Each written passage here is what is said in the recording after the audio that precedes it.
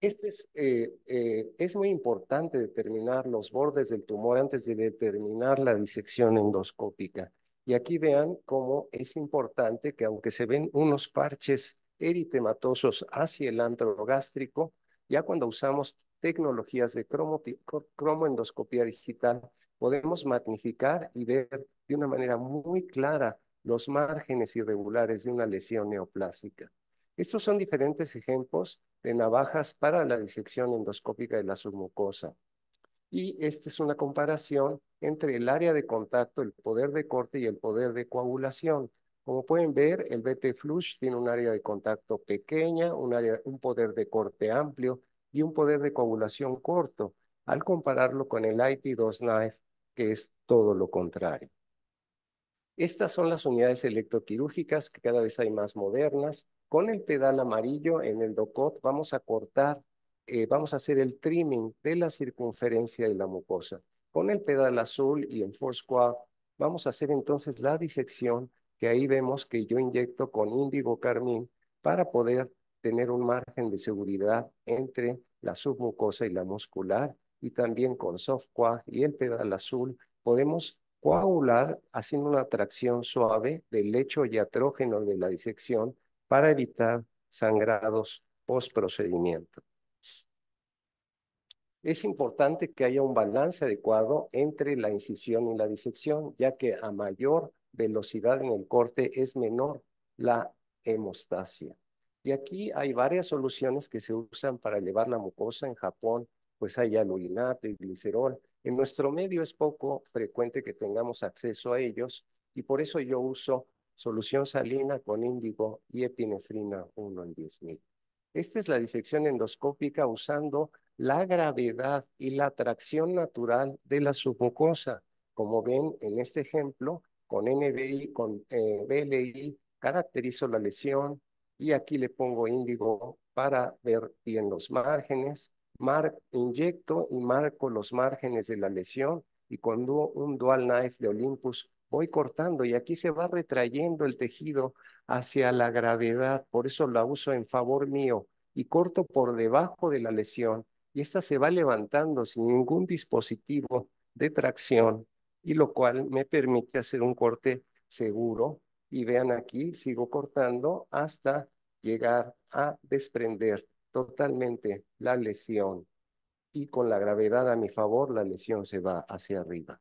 Esta es otra técnica de disección endoscópica que es la disección híbrida y en pacientes bien seleccionados con lesiones que puedan ser capturadas por una asa de polipectomía, una vez que aquí marcamos la lesión, inyectamos, se eleva la lesión y esto nos permite hacer una disección segura, sin perforar y nos marca claramente la submucosa. Una vez que casi desprendo la totalidad de la lesión, como se ve aquí, entonces yo paso a un asa de polipectomía. Cuando la lesión, el tamaño de la lesión me lo permite, abro el asa de polipectomía sobre ya la casi desprendida lesión en beneficio del tiempo y de la seguridad del paciente. Vean ahí, estoy abriendo el asa porque ya tengo un pedículo muy pequeño por debajo de la lesión y finalmente la desprendo. Estos son accesorios que uso durante la disección endoscópica para provocar tracción. Y vean aquí, esta es una técnica con un hemoclip, Z-clip de Olympus y usando un hilo dental no encerado amarrado a uno de los brazos del hemoclip, yo puedo hacer esto ya que casi voy desprendiendo, levanto y ese es el segundo brazo porque solamente tengo un canal de trabajo y entonces eso me permite elevar la lesión, ver un plano de corte lo suficientemente seguro para desprender toda la lesión. Es importante también fijar en un corcho la lesión indicando la porción oral y después sumergirlo en formaldehído para enviarlo al patólogo y que haga cortes a cada 2 milímetros para podernos indicar si hay bordes negativos. Este es otro tipo de navaja de los que hay actualmente. Es un tipo de tijera que se llama clutch cutter y hay de dos tamaños, uno de 5 milímetros para estómago y de 3.5 para esófago, colon y duodeno. Y esta es una lesión de adenocarcinoma en la pared posterior de 25 milímetros. Y vean, esto se lo recomiendo a los jóvenes sobre todo porque se maneja igual que una pinza de biopsia. Esto nos permite traccionar el tejido, coagular y cortar. Y vean, ahí estoy usando el método de tracción y a pesar de que por debajo hay un gran cúmulo grueso de vasos sanguíneos que pueden sangrar, vean aquí, el clutch cutter me permite agarrarlos todos y provocar coagulación con seguridad y trabajando igual en equipo con el asistente, que también debe ser un experto, aquí desprendo totalmente la lesión. Este es otro dispositivo de Fuji que se llama Track Motion, que nos permite en un endoscopio de doble canal hacer un levantar la lesión, movernos hacia adelante y hacia atrás y también rotar de manera segura. Este es un robot, el primer intento en 2011 del doctor Ho de la Universidad Nacional de Singapur. Esto ya se hizo hace muchos años y es una disección endoscópica robótica, pero era demasiado grande. Vean cómo el doctor Ho está frente al paciente y hay otro médico usando movilizando los brazos del robot. Era muy grueso, muy grande este robot. Pero en 2020, a pesar de la pandemia que no nos encerró, pero no detuvo la investigación, podemos ver este otro que se parece al Da Vinci y que se hizo con seguridad en los Estados Unidos, la disección endoscópica de la submucosa en pacientes bien seleccionados, previo consentimiento informado. Vean los movimientos del robot, cómo el operador puede hacer movimientos arriba, abajo, hacia adelante, hacia atrás, derecha, izquierda, y además el robot tiene dos brazos. Y vean, este es un paciente de los que se incluyeron en este estudio que se presentó en la BDW. Vean, con los dos brazos, el robot puede permitirnos una disección endoscópica segura. Este es el último trabajo que voy a presentar. Hoy en día la inteligencia artificial nos está ayudando a los médicos. Y en este caso se usaron 32 videos, del cual se obtuvieron 1011 fotografías. Un experto marcó las fotografías sobre los sitios anatómicos, sobre los vasos submucosos y la muscular. Y esto ayudó en dos modelos porcinos a un experto y a un residente que no había hecho ninguna disección endoscópica. El sistema inteligente le decía, cuidado, ahí hay un vaso, o cuidado, vas a perforar el músculo. Y en 12 disecciones endoscópicas en estos sitios, el 100% fue disección en bloque con 0% de complicaciones. Entonces los dejo con este último pensamiento. La mente humana primero construye las formas de manera independiente antes de encontrarlas en las cosas cotidianas. Muchas gracias.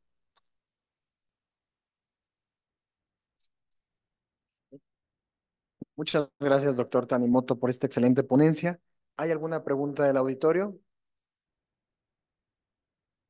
Adelante, por favor.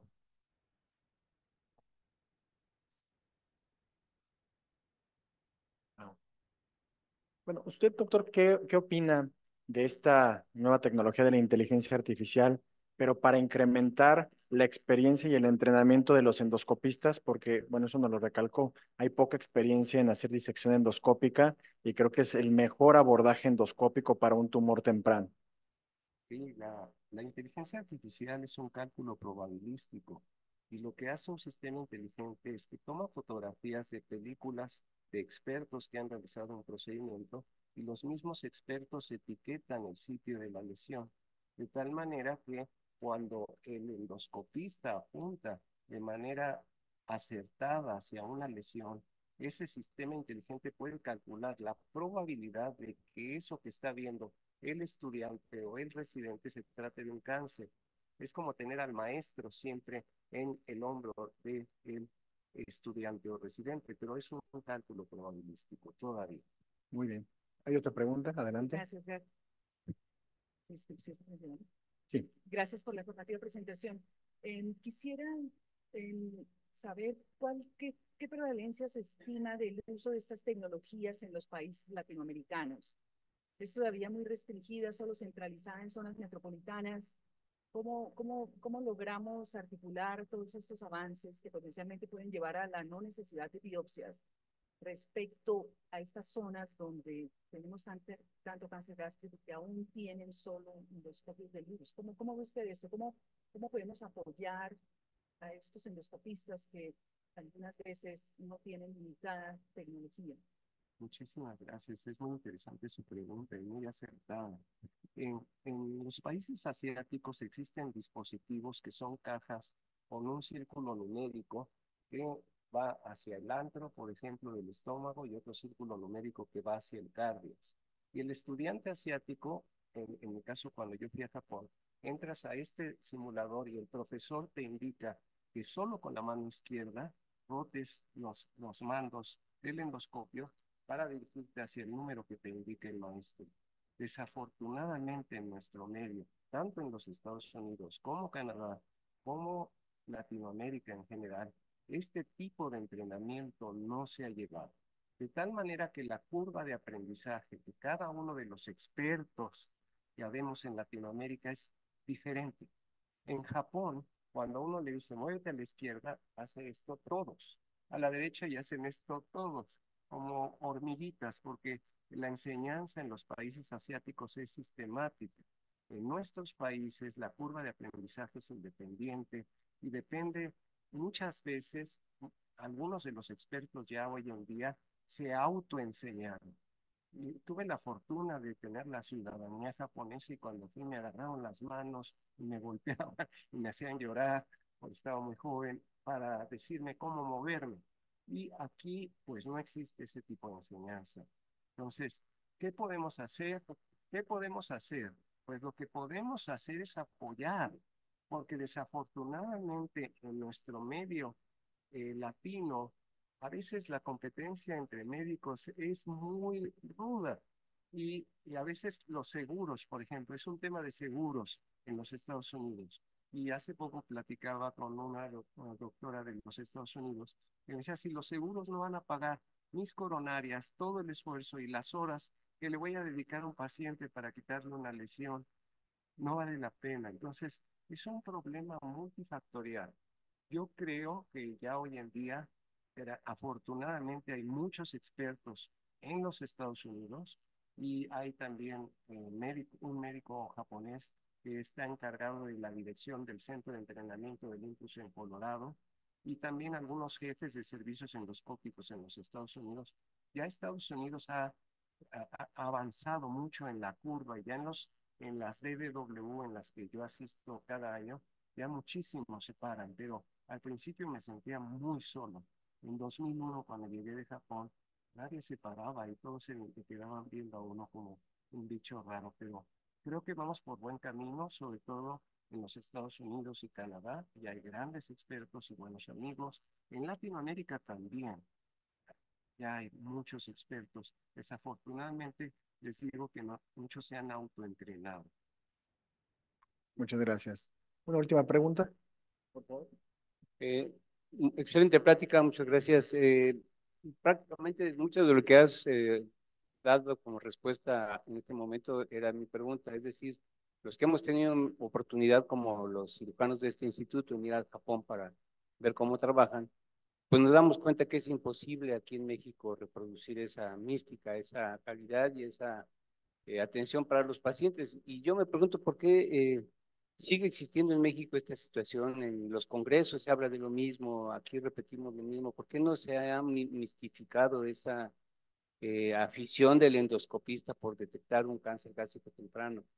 De hecho, aquí en la institución, pues es raro ver cáncer gástrico temprano, es muy raro. Y si aquí no lo vemos, y en instituciones como nutrición tampoco lo ven, pues no quiere decir que no existan, sino que simplemente no se están diagnosticando. Pero las sugerencias que tú das para el público, para los residentes que están aquí, para la gente que está nueva, pues, ¿cuál sería? O sea, renunciar o decir, ya nomás vamos a ver cáncer gástrico avanzado, porque pues no hay de otra, o no insistir en ver cáncer gástrico temprano, porque la mayoría de los médicos cirujanos, incluidos muchos que hacen por aquí, pues no saben ni siquiera la clasificación del cáncer gástrico temprano porque no lo ven. De pronto, pues tampoco si no lo ven, no importaría sabérsela.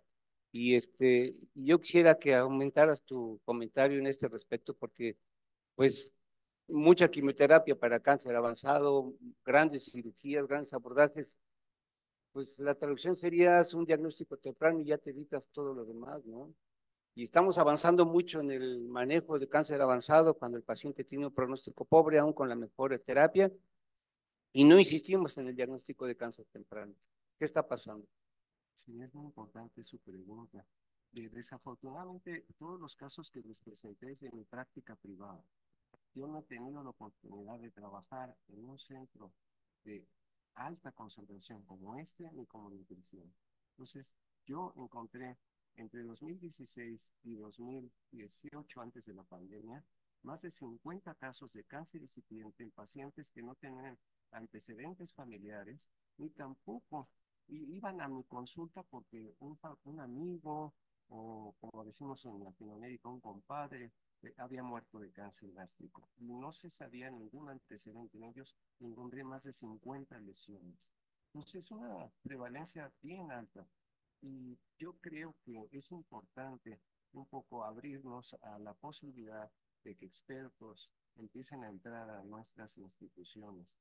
Antes era la barrera del lenguaje, como bien comenta, y yo no tuve la suerte de no enfrentarme a esa barrera, pero hoy en día en Canadá está Robert de Cara, un gran amigo joven, 40 y poco años, el experto número uno en POEM, en Waxman, Irwin Waxman es el director de endoscopía en la Universidad de Chicago, y así Droganov en Miami. En el sur está Nelson y Lima en Brasil. Ya la barrera del idioma no existe. Lo que sí les invito a los jóvenes es que lo hagan a tiempo. Muchas veces cuando ya no son tan jóvenes, ya tienen familia, esposa e hijos, es difícil ir a otro país y quedarse un año o 2 años como yo me quedé, o hasta 3 años, porque tienen que regresar y alguien tiene que trabajar en la familia. Entonces, sí, es importante que lo hagan todos los jóvenes que están aquí, que lo hagan a tiempo. Hay muchas oportunidades. Ya no es la barrera del idioma japonés. Pueden ir a Canadá, a Estados Unidos, a Centro y Sudamérica y entrenarse. Muy bien, muchas gracias, doctor Tanimoto. Vamos a omitir el descanso y vamos a continuar con la siguiente plática que va a ser a cargo del doctor Juan Manuel O'Connor. Él es jefe del Departamento de Tumores Gastrointestinales del Instituto Alexander Fleming. Él es profesor asociado de Oncología Clínica en ese mismo instituto. Hizo un máster de Oncología Molecular en el Centro Nacional de Investigaciones Oncológicas en Madrid. También es miembro fundador del Grupo Argentino de los Tumores Neuroendocrinos. Ha sido parte del Comité Científico del Congreso Mundial sobre Cáncer Gastrointestinal y bueno, sin duda tiene múltiples publicaciones y el día de hoy nos va a presentar un tema muy interesante que son las opciones de tratamiento para el cáncer de esófago según la histología y los biomarcadores. Bienvenido, doctor.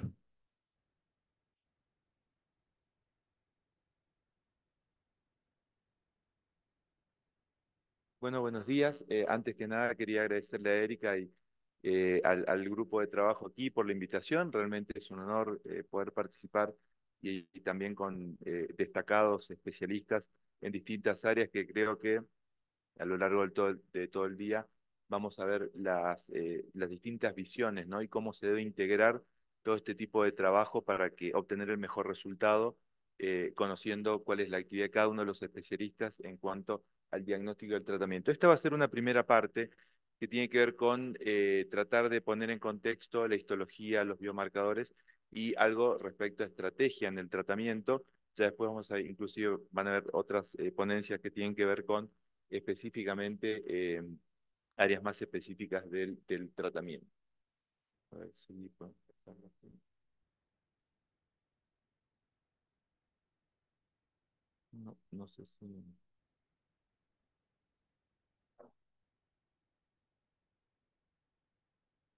No.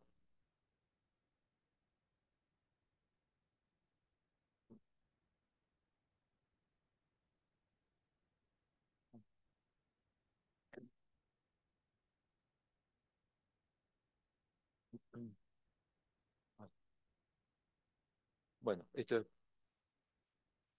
Esto es parte de los conflictos de intereses, en general no ninguno específico para esta charla puntualmente. Bueno, esto es parte de la agenda que me parecía interesante poder desarrollar y discutir con ustedes hoy en cuanto a distintos aspectos que también quizás van en línea con lo que se ha hablado previamente en cáncer gástrico, pero para poder interpretar algunos datos y las cuestiones que más nos preocupan hoy en día en esta patología. Bueno, probablemente en Estados Unidos no sea una de las causas más importantes. Estamos hablando ahora específicamente de cáncer de esófago. En los distintos registros puede haber superposición, sobre todo cuando hablamos de histologías como adenocarcinoma, pero siempre miramos el número, esa cercanía que existe entre el número de casos totales y la mortalidad, el índice de letalidad que tiene esta enfermedad y que va de la mano con, en muchos casos, el diagnóstico tardío.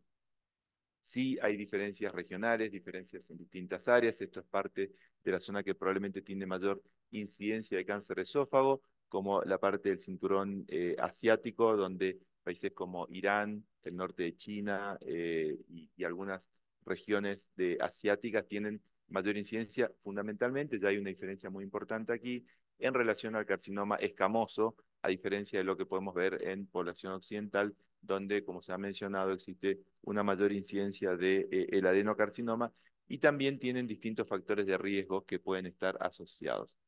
Como decía, probablemente uno de los problemas más importantes, y es lo que nos estamos planteando, ¿no? Cómo uno puede intervenir para bajar la mortalidad por cáncer. Uno de los aspectos más importantes es trabajar en prevención primaria y secundaria, pese a que quizás la actividad del oncólogo en sí tiene que ver más con tareas específicas del tratamiento y el abordaje multidisciplinario.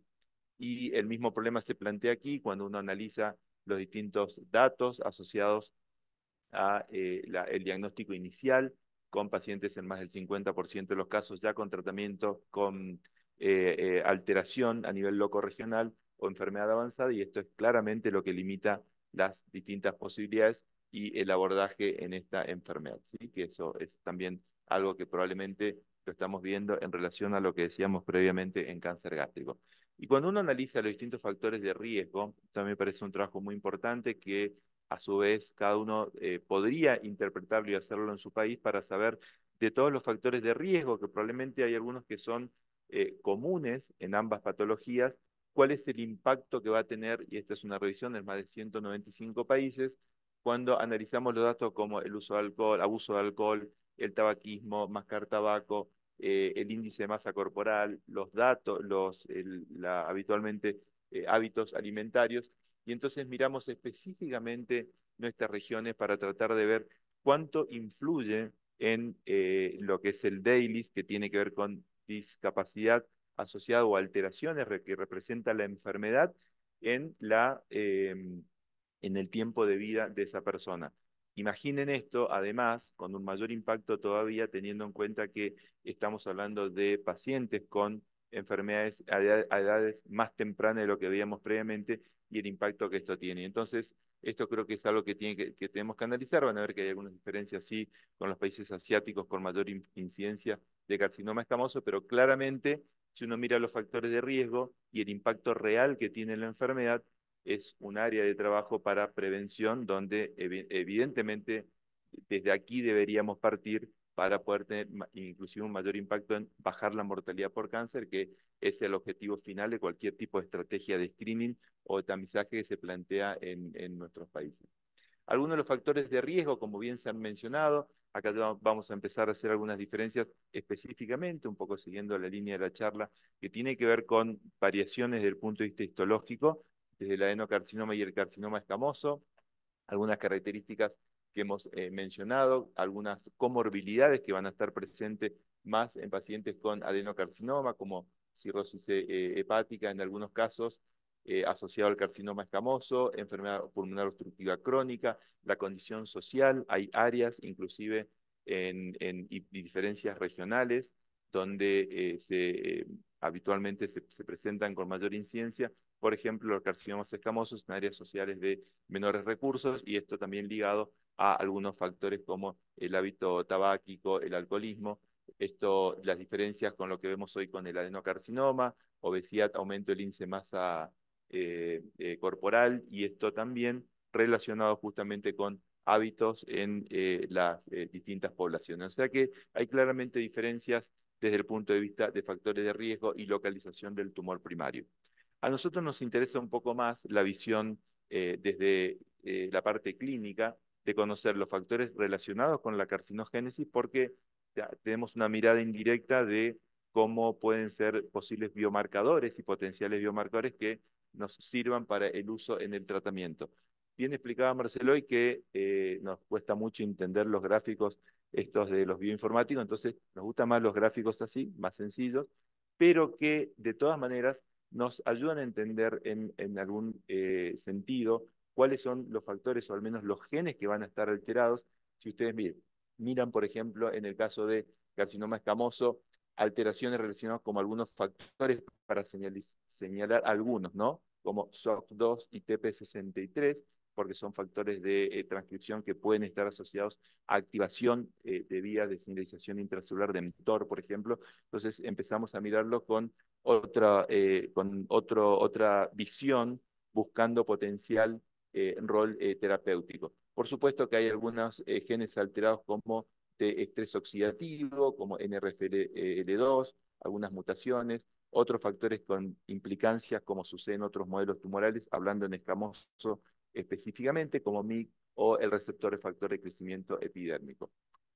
Y esto tiene que ver, y acá se diferencia muy bien de aquellos factores relacionados, por ejemplo, con el adenocarcinoma, y donde el esófago de Barrett tiene un rol importante. Hay distintos mecanismos muy interesantes desde el punto de vista de biología celular, de cómo van a haber fenómenos de transmutación y transdiferenciación de la célula para la transformación finalmente en una célula con características de tipo epitelial intestinal, y algunas de las características como HERB2, FGFR2, por ejemplo, o genes relacionados con las vías de activación de tirosinquinasas que van a tener una mayor importancia. O sea que desde el punto de vista de carcinogénesis y la mirada más allá de los factores de riesgo patológicos, hay diferencias que están muy bien establecidas en ambos escenarios.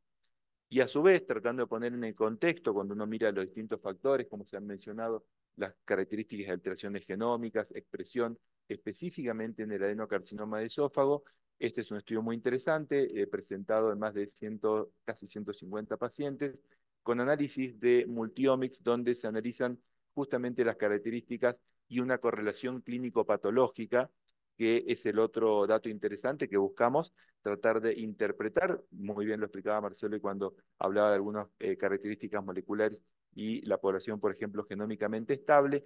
Esto en adenocarcinoma de esófago, buscando una correlación de, por ejemplo, algunas de las alteraciones que, a modo de resumen, vamos a ver un incremento de algunas variantes de tipo estructural asociadas con progresión de enfermedad, incremento de la expresión de genes que están asociados al ciclo celular y inestabilidad cromosómica.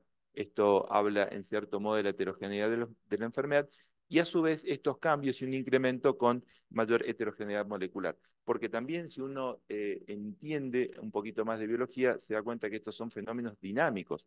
Entonces, la mirada en distintas etapas o de acuerdo a la evolución de la enfermedad y presión de tratamiento, también implican un mayor desafío hoy en día para poder establecer algunas cuestiones desde el punto de vista terapéutico.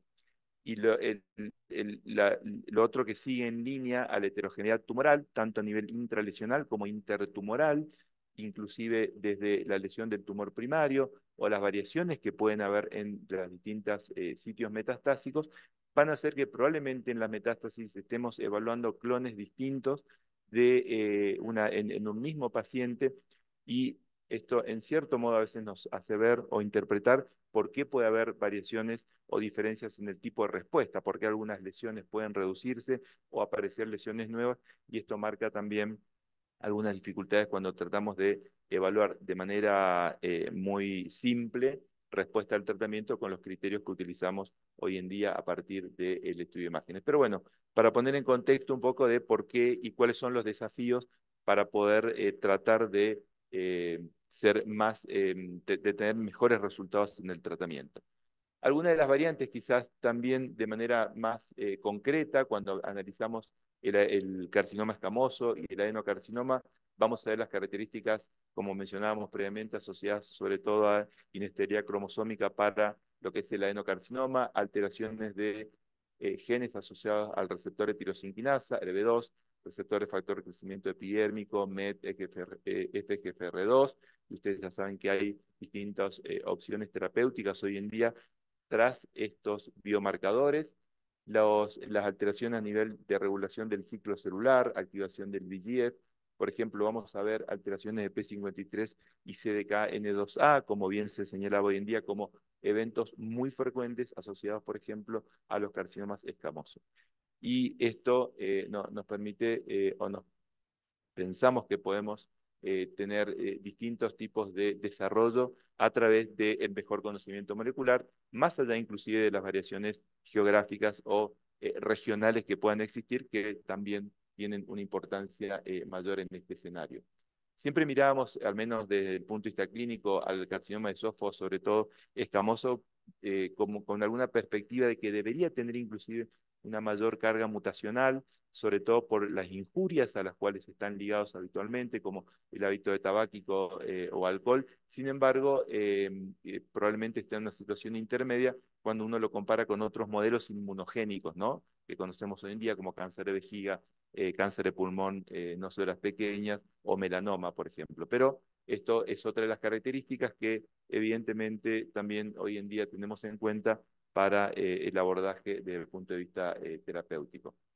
Y en el contexto, no voy a entrar mucho en detalle en esto, pues se ha explicado de manera mucho más en detalle hoy en día, pero en una mirada relativamente muy sencilla parece como mucho más homogéneo cuando analizamos el carcinoma escamoso y sus características estructurales y similitudes con el carcinoma de cabeza y cuello, a diferencia de lo que sucede con el adenocarcinoma, con estas 4 variantes, y su relación específicamente más acorde a las características del cáncer gástrico, ¿sí? De hecho, ya se plantea denominarlo estrictamente adenocarcinoma gastroesofágico o adenocarcinoma esofogástrico, justamente por la célula progenitora común y las características moleculares y clínicas que son muy similares en este escenario. Entonces, esto es lo que nos permite hoy en día una mirada con mucho mayor conocimiento del punto de vista molecular, y estamos tras el paso siguiente, que es cómo mejorar las distintas opciones terapéuticas, pese a que realmente se ha hecho un camino relativamente rápido, al menos en el cáncer esofogástrico en los últimos años, desde el punto de vista terapéutico. Y ya mirando quizás un poco más ahora con un criterio de biomarcadores, o al menos de un requerimiento mínimo para la utilización de biomarcadores en cáncer esofogástrico, ustedes saben que está la expresión del RB2, descripto hasta en un 30% de los casos a nivel global, con marcadas diferencias regionales. De hecho, en Argentina, en alguna de las series que hemos tenido experiencia, es menor al 10%, o sea, realmente muy bajo, y sí vemos la misma incidencia en cuanto a cáncer gástrico, por ejemplo, difuso, de un 30 o un 40%. Bueno, acá lo mismo, está muy bien estipulado cómo hacerlo, por supuesto, en el caso de la variante de adenocarcinoma, con las características habitualmente, y creo que está bastante bien estandarizado cómo medirlo, cuál es la técnica, pero por supuesto que ahí la patología tiene un rol fundamental. Creo que a lo largo de los años se ha entendido mucho mejor. Hay guías muy claras de cómo hacerlo, cómo medirlo, y el rol de cada uno de nosotros, a veces en las instituciones o en los lugares donde trabajamos, es tener control de calidad para tener certeza de que realmente ese biomarcador, por la variabilidad que puede haber interlaboratorio, realmente nos permita determinar con exactitud si tiene o no tiene expresión del HER2. El otro marcador muy importante hoy en día en relación a la expresión de proteínas de reparación del ADN, nosotros testeamos habitualmente 4 por inmunistoquímica, no son las únicas, pero son las que habitualmente podemos encontrar o ver alteración cuando esto existe, y es un subrogante de lo que denominamos como inestabilidad microsatelital. Esto ha generado un marco y un impacto muy importante, tal es así de traer inclusive estrategias terapéuticas en escenarios muy específicos, como aquellos pacientes con inestabilidad en etapas más tempranas de la enfermedad, ya sea con criterio neoadyuvante, y pensando como en otros modelos tumorales, ¿por qué no a futuro pensar en la posibilidad de manejo conservador no quirúrgico, algo que está en pleno desarrollo. Y el PL1 ha sido un marcador, un biomarcador odiado y querido con sus distintas variantes, pero yo creo que un mensaje claro sí sabemos hoy en día en cuanto al PL1, por supuesto que esto también es un fenómeno dinámico, puede haber variaciones tanto en el tumor primario como en relación a las metástasis, y la forma o la estratificación para su correcta medición e interpretación. Estos son los dos sistemas que en general conocemos, que es el TPS o el CPS, donde aprendimos a lo largo del tiempo de también medirlo justamente en las células inmunes y no solamente en el tumor. Pero la importancia radica en tener estos 4 pasos, ¿no? En la plataforma adecuada, el anticuerpo, la visión del patólogo y nosotros la correcta interpretación para poder extrapolarlo a los las distintas opciones de tratamiento. Bueno, por supuesto, ¿por qué tiene distintas implicancias? Porque hay distinta variabilidad en cuanto a su expresión. Hemos visto que hay diferencias en relación a las distintas plataformas o el anticuerpo. El oncólogo habitualmente nunca pregunta qué tipo de anticuerpo están usando cuando miden o están evaluando, por ejemplo, un biomarcador. Nadie dice qué técnica inmunistoquímica para HER2, si es DACO, si es alguna otra plataforma.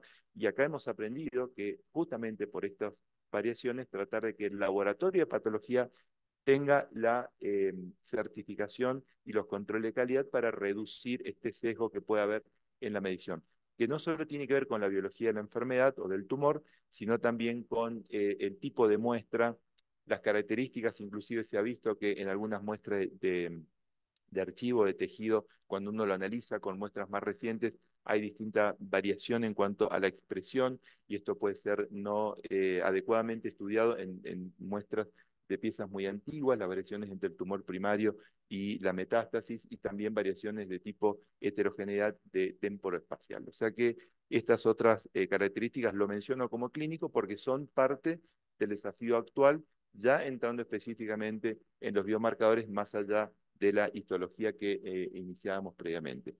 Y un poco para ir finalizando en cuanto a cómo decidimos, contestando un poco la pregunta que planteaba Erika cuando tratábamos de establecer algunos criterios para esta charla, ¿cómo definimos el tratamiento? Claro, acá nos evaluamos biomarcadores y histología, pero no son los únicos marcadores. Uno en la práctica asistencial o en la práctica clínica sabe que existen todas estas características y todos estos puntos que tenemos que evaluar: tratamientos previos, toxicidad, comorbilidades, características del paciente, ¿no? Característica clínica y localización del tumor primario. Los biomarcadores e histología son una parte de las variables que nosotros vamos a evaluar justamente para la decisión terapéutica.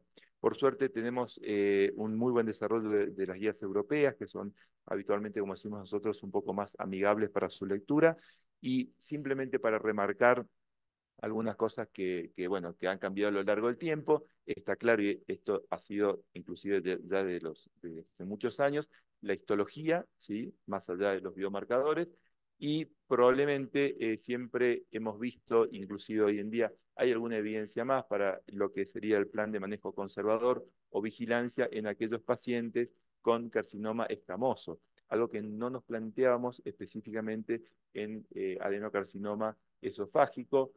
Hay un estudio que se ha presentado, el Sano Trial, que requiere inclusive algo más de madurez, pero en principio podría ser un pilar para establecer algún criterio de terapia definitiva en los escamosos, ¿sí? Parece menos probable pensarlo en los adenocarcinomas, y a lo largo de los últimos años un claro cambio de paradigma fue el agregado de la inmunoterapia con criterio adyuvante en cáncer de esófago, a punto de partida de mejoría en sobrevida libre de enfermedad, un endpoint que puede ser subrogante. Estamos esperando los resultados finalmente de sobrevida global, pero esto sí es claramente nuevo en el algoritmo. Entonces, esto en principio sí debería ayudar a curar más pacientes, porque estamos hablando de estrategias en etapas más tempranas, bajar la morbilidad si consideramos que hay nueva evidencia en favor al manejo no operatorio o de vigilancia en aquellos pacientes con carcinoma escamoso.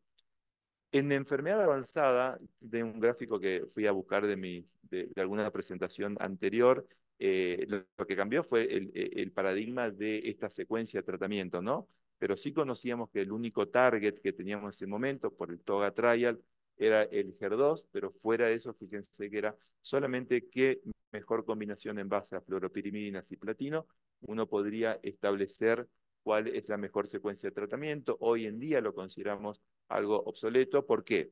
Porque empezamos a entender mejor cuáles son las complejidades de la enfermedad, porque empezamos a entender y a conocer mejor los aspectos moleculares, porque nos planteamos cómo poder rediseñar tratamientos en base a los biomarcadores y no dejamos de estar ajenos a lo que implica el acceso y la equidad, que es algo común en nuestros países y en la región. Entonces, estas son las variables que hoy en día también consideramos cuando hablamos de las estrategias de tratamiento. Quizás el punto más importante en base a lo que conocemos hoy en día ha sido el cambio con el agregado y el advenimiento de la inmunoterapia. Se va a hablar en detalle a lo largo de la tarde y la charla siguiente con respecto a inmunoterapia, pero sí simplemente señalarlo como ya el algoritmo, estamos utilizando algunos de los criterios que decíamos en base a la expresión del PDL1 y la sumatoria de la inmunoterapia en este escenario, perdón, que ya tiene un rol definido también para el algoritmo terapéutico.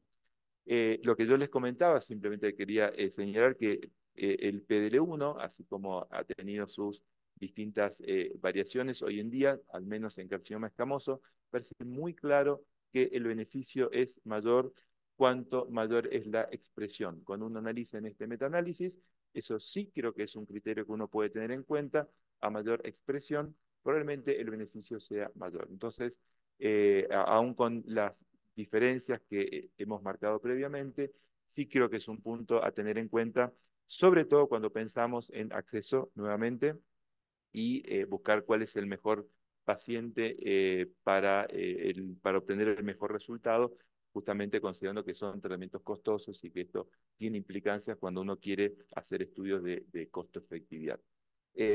Por supuesto que en adenocarcinoma está claro a punto de partida de HER2, ya los algoritmos terapéuticos, si uno lo compara con lo que eran algoritmos años atrás, tenemos la posibilidad de la combinación de inmunoterapia y probablemente ya inclusive hay algún nuevo target que ha sido puesto recientemente en las guías de la Sociedad Europea, con lo cual esto claramente nos implica o abre el espectro de tratamiento dirigido en cáncer, en adenocarcinoma sería en este caso, pero que se extrapola un poco a lo que sucede en cáncer gástrico. Bueno, ya a modo de conclusión, lo que hemos visto entonces, un poco tratando de unificar las distintas variables que hemos analizado a lo largo de la charla, las diferencias que tienen que ver con el adenocarcinoma y el carcinoma escamoso, algunas de las características moleculares que pareciera estar muy bien establecidas y nos queda camino por recorrer de cómo incorporarla o interpretar en futuras opciones terapéuticas. Claramente hay significativa heterogeneidad intra e intertumoral y esto hace que justamente los tratamientos combinados puedan ofrecernos mejores opciones de tratamiento, diferentes abordajes e investigación para el manejo del cáncer de esófago, alteración del microambiente tumoral, los cambios genómicos, la exposición a antígenos, esta injuria que se genera hace que tengan características moleculares diferentes y posiblemente también esto implicancias desde el punto de vista pronóstico y de las características de la enfermedad. Ambas histologías, como decíamos, con distintos perfiles. Los análisis genéticos seguramente nos van a permitir obtener mayor información. Hoy en día el uso de quimioterapia y inmunoterapia es una realidad, pero ya hay nuevos targets y nuevos blancos moleculares que seguramente vamos a conocer a futuro. Este es un gráfico que me parece de una revisión donde justamente nos muestra ya el advenimiento de la inmunoterapia, como ustedes pueden ver, con infiltración de células T, remodelación del microambiente tumoral, pero si ustedes lo miran en adenocarcinoma, por ejemplo, y futuros biomarcadores, fíjense la cantidad de biomarcadores, si bien en porcentajes variables, sí lo de la claudina 18.2, por ejemplo, ya probablemente es una realidad, donde nos muestra el camino más allá de la inmunoterapia, como yo diría, después de lo que conocemos o de lo que se ha visto en base a evidencia actual. Así que bueno, con esto finalizo. Muchas gracias por la atención.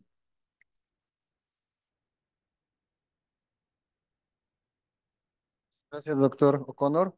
Le hago entrega de este reconocimiento. Y las preguntas para este módulo las vamos a dejar para el final de las ponencias. For this module, the questions will be after finish all the talks. Y vamos a pasar al siguiente, a su siguiente ponente, que es el doctor Diego Felipe Balén. Él es médico oncólogo. Él trabaja en el Instituto Nacional de Cancerología de la Pontificia Universidad Javeriana. Tiene múltiples publicaciones y el día de hoy pues nos va a hablar de un tema muy interesante, muy innovador, que es el papel de la inmunoterapia para el cáncer de esófago. ¿En dónde estamos? Ok, adelante, doctor.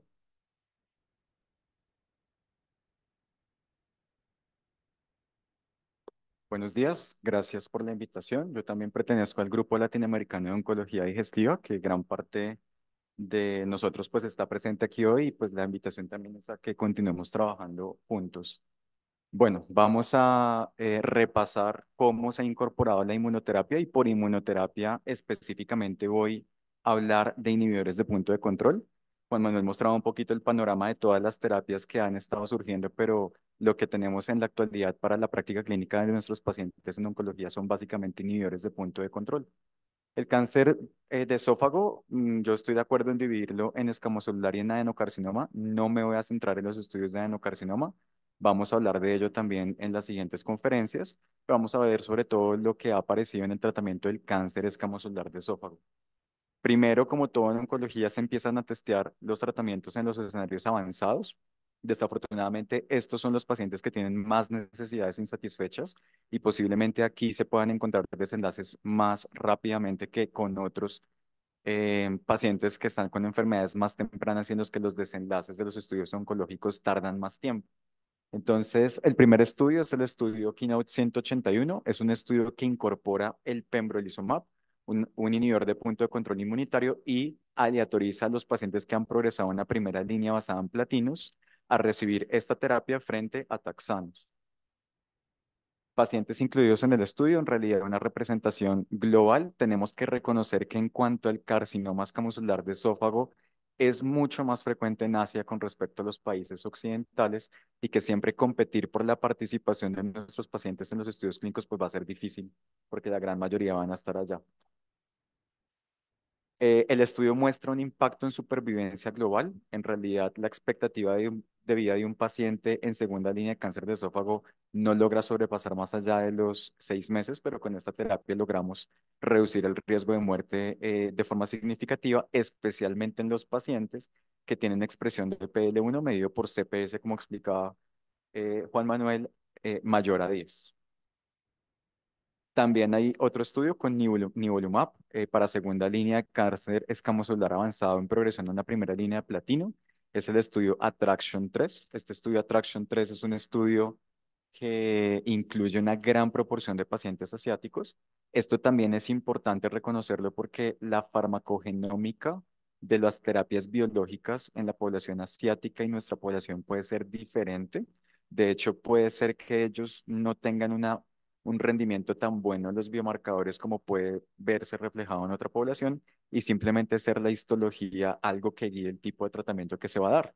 Eso de pronto fue lo que pasó con el Attraction 3 y es que al tener una población asiática con cáncer escamocelular avanzado, posiblemente los resultados no fueron afectados por la expresión de PL1 y esto lo vemos de forma diferente en las guías y es que el uso del nivolumab por algunas guías en la actualidad está recomendado independientemente de la expresión de PL1 en las segundas líneas o posteriores.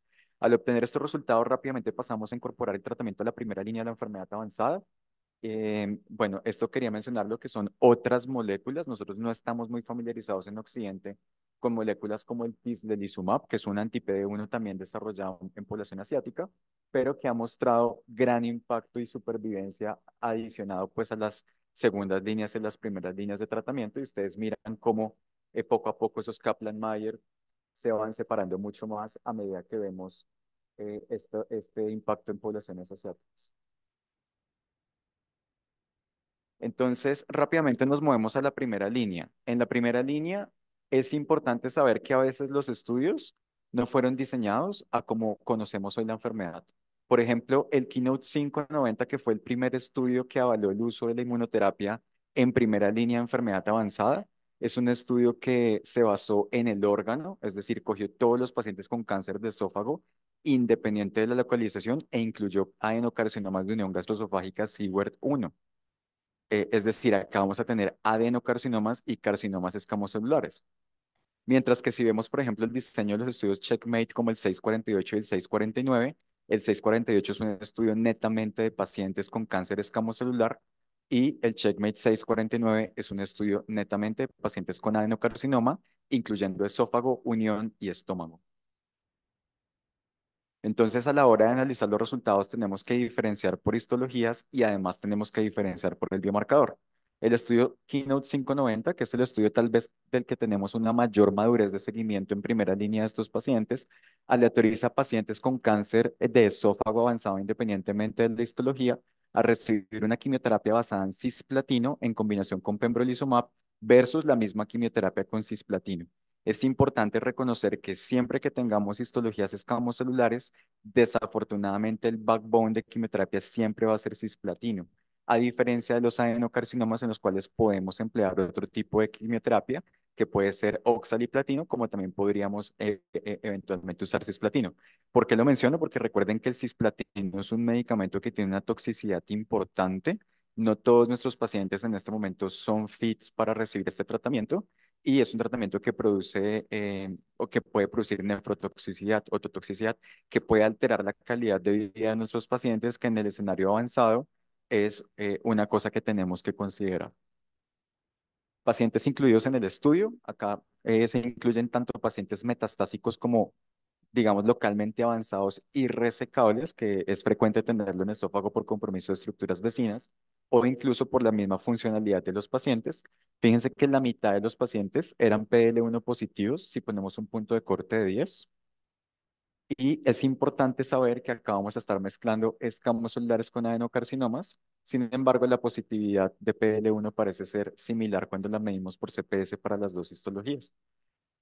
Estos resultados fueron presentados el año pasado, un seguimiento bastante largo a 5 años. Vemos que para la intención a tratar, que son los pacientes con las dos histologías e independientemente del PL1, hay un impacto en supervivencia global significativo, rompiendo la barrera de los 12 meses de mediana supervivencia global. Pero cuando lo hacemos guiado por biomarcador, pues los resultados son un poco mejores. El riesgo de muerte se reduce aproximadamente un 36%. Cuando lo hacemos en histología escamocelular cerca de un 30%, y cuando escogemos a los mejores pacientes que son escamocelulares y PL1 positivos, con un punto de corte de 10, pues logramos reducir un 40% el riesgo de muerte. Las tasas de respuesta, miren cómo son de variables de acuerdo a la población. Estos eran los datos que se presentaban de Japón. 56% de tasa de respuesta contra 45% de la población por intención a tratar, lo que nos habla que es importante también abordar la farmacogenómica de estos tratamientos. Y en un análisis post-hoc para población menor de 10 de PL1, el beneficio no parece ser tan significativo. Sin embargo, debemos reconocer que la forma como se diseñan estos estudios impide que epidemiológicamente hablando podamos decir que estos pacientes no se benefician del tratamiento. Adenocarcinomas y escamocelulares, los dos tienen beneficio. Acá ustedes pueden ver cómo se diferencia de acuerdo al punto de corte de PL1 que usamos. Y tenemos otro estudio, que es el estudio Checkmate 648. Este estudio tiene algo interesante y distinto al 590, y es que incorpora un brazo de solo tratamiento con inmunoterapia. Esto es retador porque las quimioterapias basadas en platino han sido siempre el backbone de los tratamientos del cáncer gastrointestinal. Y salvo la inestabilidad microsatelital, hoy en día los oncólogos poco nos arriesgamos a no usar quimioterapia como parte del esqueleto de tratamiento de estos pacientes. Fíjense que hacen algo muy inteligente y es dejar dosis bajas de ipilimumab. El ipilimumab es un anti-CTLA4 que produce eventos adversos inmunorrelacionados de forma importante, y por eso es importante saber que las dosis las hemos ido encontrando con el tiempo, porque a menor dosis y mayor frecuencia de aplicación se puede reducir la toxicidad. Y esto se compara con nivolumab más quimioterapia, nivolumab ipilimumab y el tratamiento de quimioterapia, que para ese momento era el estándar de tratamiento. Para la población de nivo con quimioterapia versus quimioterapia vemos un impacto en supervivencia global y supervivencia libre de progresión muy similar a lo que pasa con el estudio 590. La forma en la que determinaron PL1 en este estudio fue distinta. Ellos no midieron CPS, sino midieron TPS, es decir, la cantidad de PL1 que está expresada por las células tumorales. Y cuando vemos el brazo de nivolumab y ipilimumab, también vemos que hay un impacto en supervivencia global contra la quimioterapia. Esto es bastante importante porque podríamos tener una estrategia de tratamiento libre de quimioterapia para estos pacientes con cáncer de esófago. Pero hay que tener cuidado, si ustedes se fijan, la primera parte de la curva muestra que existen unos pacientes que van a fallecer más rápido en el brazo de nivolumab y ipilimumab con respecto al brazo de quimioterapia. Y esto es pues algo que vemos frecuentemente cuando no empleamos quimioterapia en primera línea. Eventos adversos, también interesante, porque el perfil de seguridad y de toxicidad es distinto entre un tratamiento con solo inmunoterapia frente a un tratamiento con quimioinmunoterapia o quimioterapia. Y vemos que la cantidad de eventos grados 3 o 4 fue 33% en el brazo de solo inmunoterapia doble, contra un 50% de eventos adversos grado 3 o 4 del grupo de quimioterapia más nivolumab, porque es una mezcla de toxicidades de dos tipos distintos de tratamiento como son el cisplatino, fluoracilo y el nivolumab. Supervivencia global en la población por intención a tratar, pues se mantiene el beneficio tanto para el brazo de nivo-IP como para nivo-quimioterapia. Y lo llamativo es saber que existe una proporción de largos supervivientes que van a hacer respuestas inmunológicas prolongadas al tratamiento y que seguramente vamos a empezar a ver cada vez más en la práctica clínica porque pues esas colas de las curvas de la inmunoterapia son muy tradicionales. Este análisis lo presentaban en ASCO GI de este año y es que por biomarcadores se hizo un análisis y los pacientes que tienen mutaciones de CDKN2A o que tienen amplificación de CCND1 parece que no tienen tanto beneficio de la adición de nivolumab con quimioterapia. Esto es un análisis exploratorio. Es interesante porque son genes que están involucrados en la regulación del ciclo celular, pero cuando vemos cómo se comportan estos genes cuando usamos inmunoterapia sin quimioterapia, vemos que las mutaciones de CDKN2A y las amplificaciones de CCND1 muestran tanta diferencia como cuando lo vemos con nivolumab y quimioterapia. Tenemos otro estudio muy interesante publicado recientemente y es otra estrategia distinta de tratamiento, es el Skyscraper E08, que es un estudio que por primera vez pone al ruedo una molécula que es el tiragolumab, que es un anti-TIGIT en primera línea de cáncer de esófago escamocelular. Estos pacientes fueron aleatorizados a recibir quimioterapia sin inmunoterapia o a recibir quimioterapia con atezolizumab, que es un anti-PDL1, y el tiragolumab. Este estudio pues tuvo bastantes críticas por la forma en que fue diseñado, porque aquí no sabemos si el beneficio de la intervención se debe al tiragolumab, al atezolizumab o a la mezcla de los dos. Este estudio debió haber tenido un brazo comparador que incluyera quimioterapia con atezolizumab o quimioterapia con tiragolumab, pero no lo tenemos. Es un estudio netamente asiático. Fíjense estas medianas de supervivencia global, cómo siguen mejorándose. Cerca de 15 meses de mediana de supervivencia global. Es un estudio al que le faltó madurez, pero es una opción de tratamiento alternativa en la primera línea, especialmente probada en población asiática. Las guías ya las mostraba Juan Manuel, no va a hacer mucho hincapié, pero sí importante saber que el primer paso que pone las guías para tratar un paciente en el escenario avanzado es determinar la expresión de PL1 y con ello escoger la alternativa de tratamiento, incluyendo la posibilidad de usar inmunoterapia sin quimioterapia con un grado de evidencia un poco menor. Vamos a cambiar de escenario, vamos a pasar al escenario adyuvante. Estos son pacientes con cáncer de esófago, independientemente de la histología, que fueron llevados a terapia multimodal, es decir, recibieron radioterapia y quimioterapia neoadyuvante, generalmente con el esquema CROSS. Luego fueron operados de forma completa con una esofagectomía de acuerdo a la localización del tumor. Y finalmente nos llegan a la consulta y en la consulta vemos que tienen enfermedad residual. Ese es el biomarcador que usa ese estudio, es decir, tener células viables después de haber recibido el tratamiento multimodal con quimio, radioterapia y cirugía. Este estudio aleatorizó a estos pacientes a recibir nivolumab versus placebo por aproximadamente un año de tratamiento con un objetivo principal de supervivencia libre de progresión. Estos fueron los pacientes incluidos. Fíjense que también hay un importante número de pacientes de la unión gastroesofágica. Seguramente estos ya no los vamos a ver porque principalmente son adenocarcinomas y como vamos a ver en las siguientes charlas, la aproximación para las adenocarcinomas posiblemente no incluya de forma futura la inmunoterapia. Fíjense el resultado. La mediana de supervivencia libre de enfermedad para los pacientes que reciben nivolumab adyuvante es de 22 meses contra 11 meses del grupo comparador. Y cuando lo vemos por histologías, vemos que los carcinomas escamocelulares se benefician un poco más con respecto a los carcinomas, a los adenocarcinomas de la estrategia de tratamiento adyuvante con nivolumab. No tenemos resultados maduros en supervivencia global, los tenemos que esperar y creo que hoy por hoy este es un estándar de tratamiento, al menos para los pacientes con cáncer escamoso de esófago que han recibido terapia multimodal. Y ya para terminar, vemos ahora cómo se comporta la inmunoterapia en el escenario temprano. Este estudio que fue muy interesante también fue presentado en ASCO GI de este año y es un estudio que incorpora el camrelizumab, un anti-PD-1, con dos esquemas de quimioterapia distintos, cisplatino con paclitaxel o cisplatino con nab-paclitaxel, frente a un grupo que recibe neoadjuvancia con quimioterapia.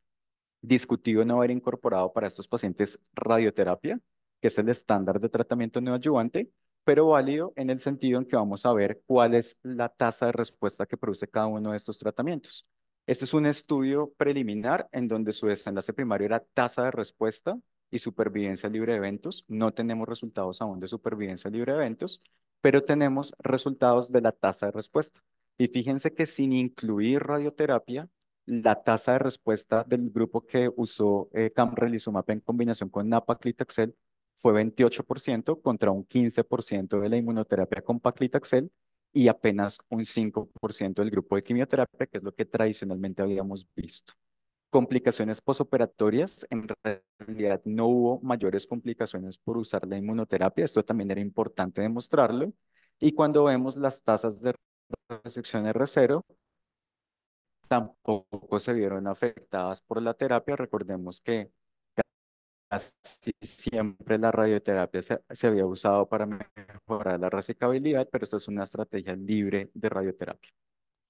Entonces, para terminar, las conclusiones de la charla de hoy son que en enfermedad metastásica, la inmunoterapia hoy es recibido inmunoterapia en primera línea y tenga un PL1 positivo.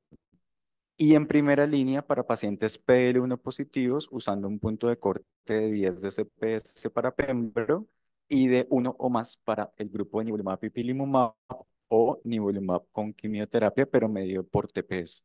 Segunda conclusión, vamos a tomar la evidencia de los estudios de estómago, que son 859, 649, y en caso de que sea ER2 positivo, el Keynote 811.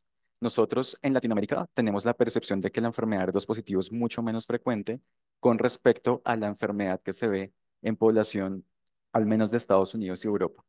En adyuvancia, posterior a tratamiento multimodal con quimio-radioterapia y cirugía, cuando tengo enfermedad residual en escamos celulares, va a ser estándar de tratamiento de nivolumab por un año. Recordar que el ESOPEC lo cambió todo para los adenocarcinomas. Y en neoadyuvancia hay unos datos muy preliminares, pero estamos empezando a ver eficacia. Y pues es importante recordar que los mecanismos de resistencia inmune aparecen entre más avanzados está el tumor y seguramente cuando tengamos un tumor más naïf de tratamiento vayamos a ver mejores desenlaces. Muchas gracias.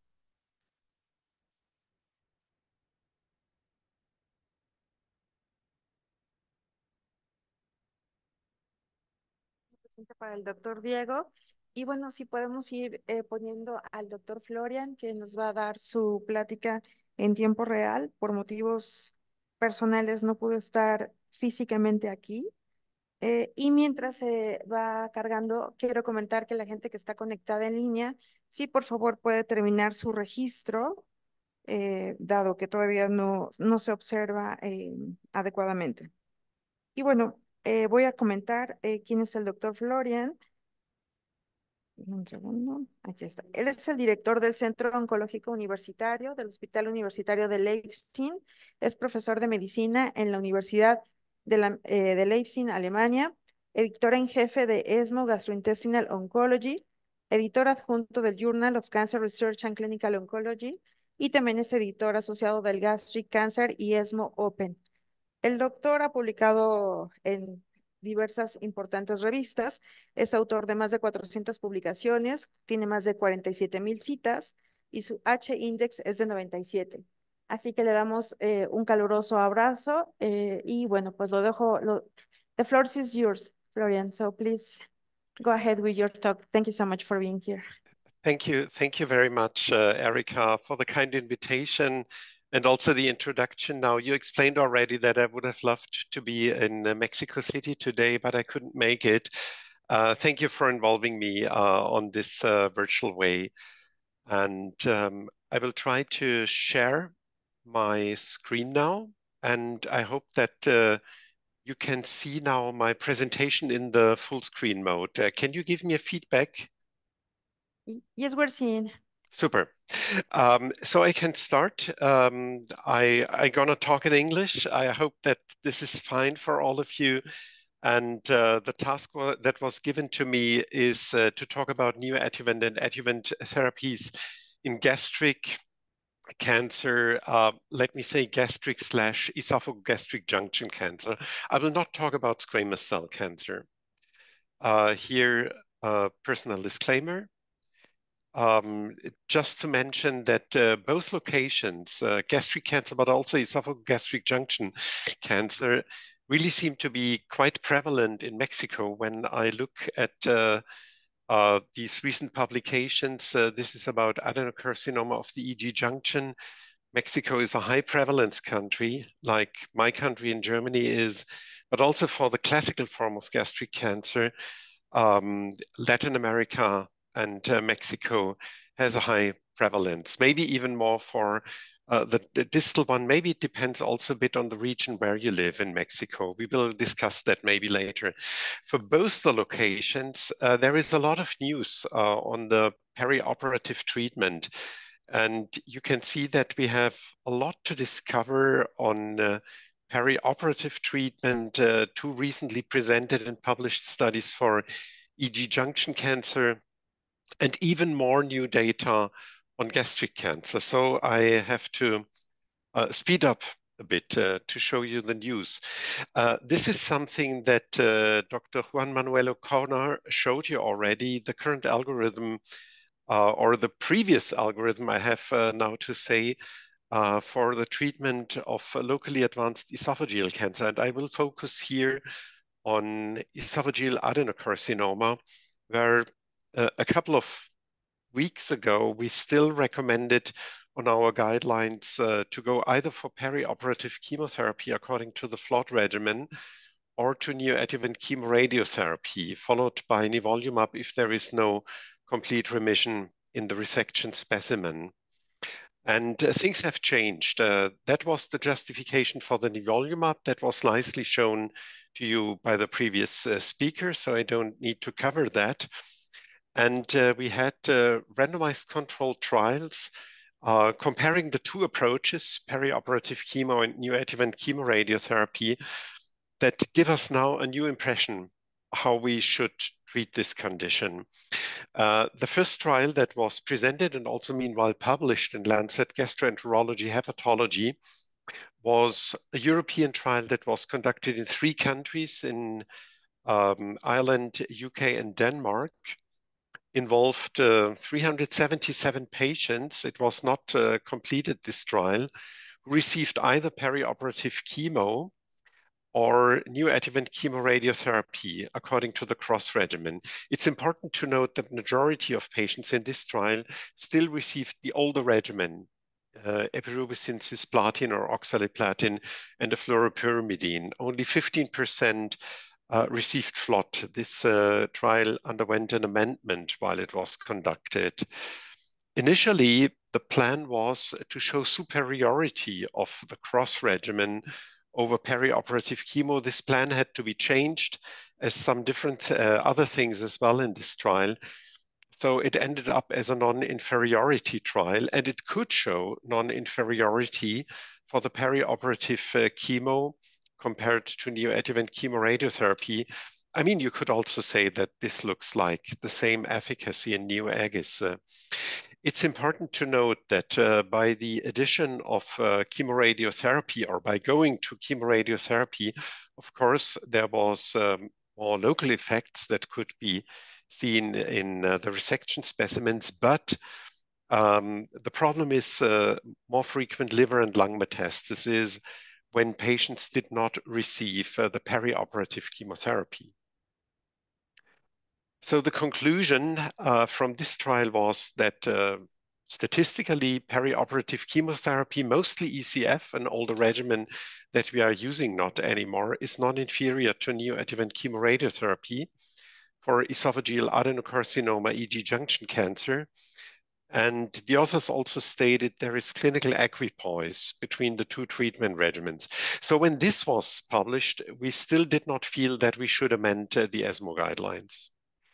But then came the ISOPEC study that was also mentioned by previous speakers. We conducted this study in Germany at 25 centers. Meanwhile, we are talking about a follow-up period of 55 months. So a national study, not international, but with a robust follow-up, and especially with a quite simple design. Patients with locally advanced esophageal adenocarcinoma, including the EG junction, were randomized in a one-to-one fashion to receive either pre- and post-operative FLOT, which you all know, the standard in gastric cancer, or neoadjuvant chemoradiotherapy. Both groups received surgery. You can see that the mean age of the patients was 63 years, and majority of them really presented with locally advanced stages. T3, T4, we also included 15% T4 tumors, and majority had a nodal positive disease. So it's a study about locally advanced resectable esophageal EG junction adenocarcinomas. And that's the important slide, which also leads now to the change of national guidelines and many SOPs in centers. FLOT was superior in terms of overall survival, both in the ITT population, but also in a per protocol analysis that we also did with a hazard ratio of 0.70, with a clear separation of the curve after 3 years, 5 years. So for us, a quite consistent result. The conclusion is that perioperative chemo is superior to neoadjuvant chemoradiation for esophageal adenocarcinoma and EG junction cancer, according to the ISOPEC data. We can discuss, if you want later, some of the particularities of that trial that I did not show, just to save a bit of time.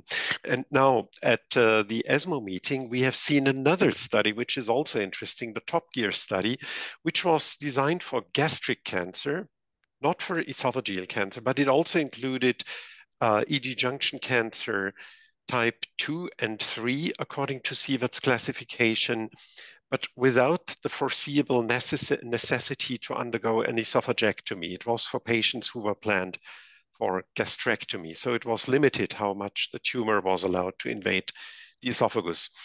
And that was a global effort led by the Australian colleagues, by Trevor Leong, but we also joined them from the side of the ERTC in Europe, and the Canadian colleagues joined. This study compared two regimens. The basis was a perioperative chemo. In the beginning, it consisted of ECF, but during the conduct of the trial, we changed to FLOT. And this was given as it is in the standards, or together with chemoradiation, 45 gray and 5FU. To do that, one cycle of chemotherapy, either FLOT or ECF, was reduced in this experimental arm.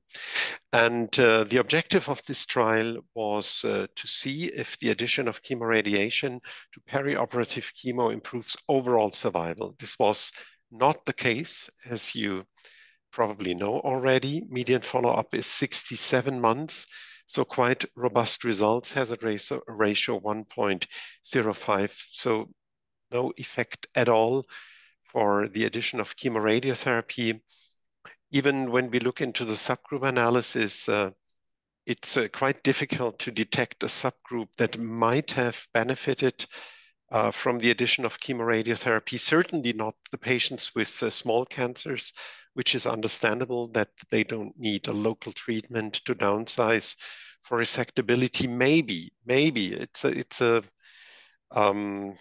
it's just an observation from a subgroup analysis. Maybe for the GE junction, there might be some effect to still add chemoradiotherapy.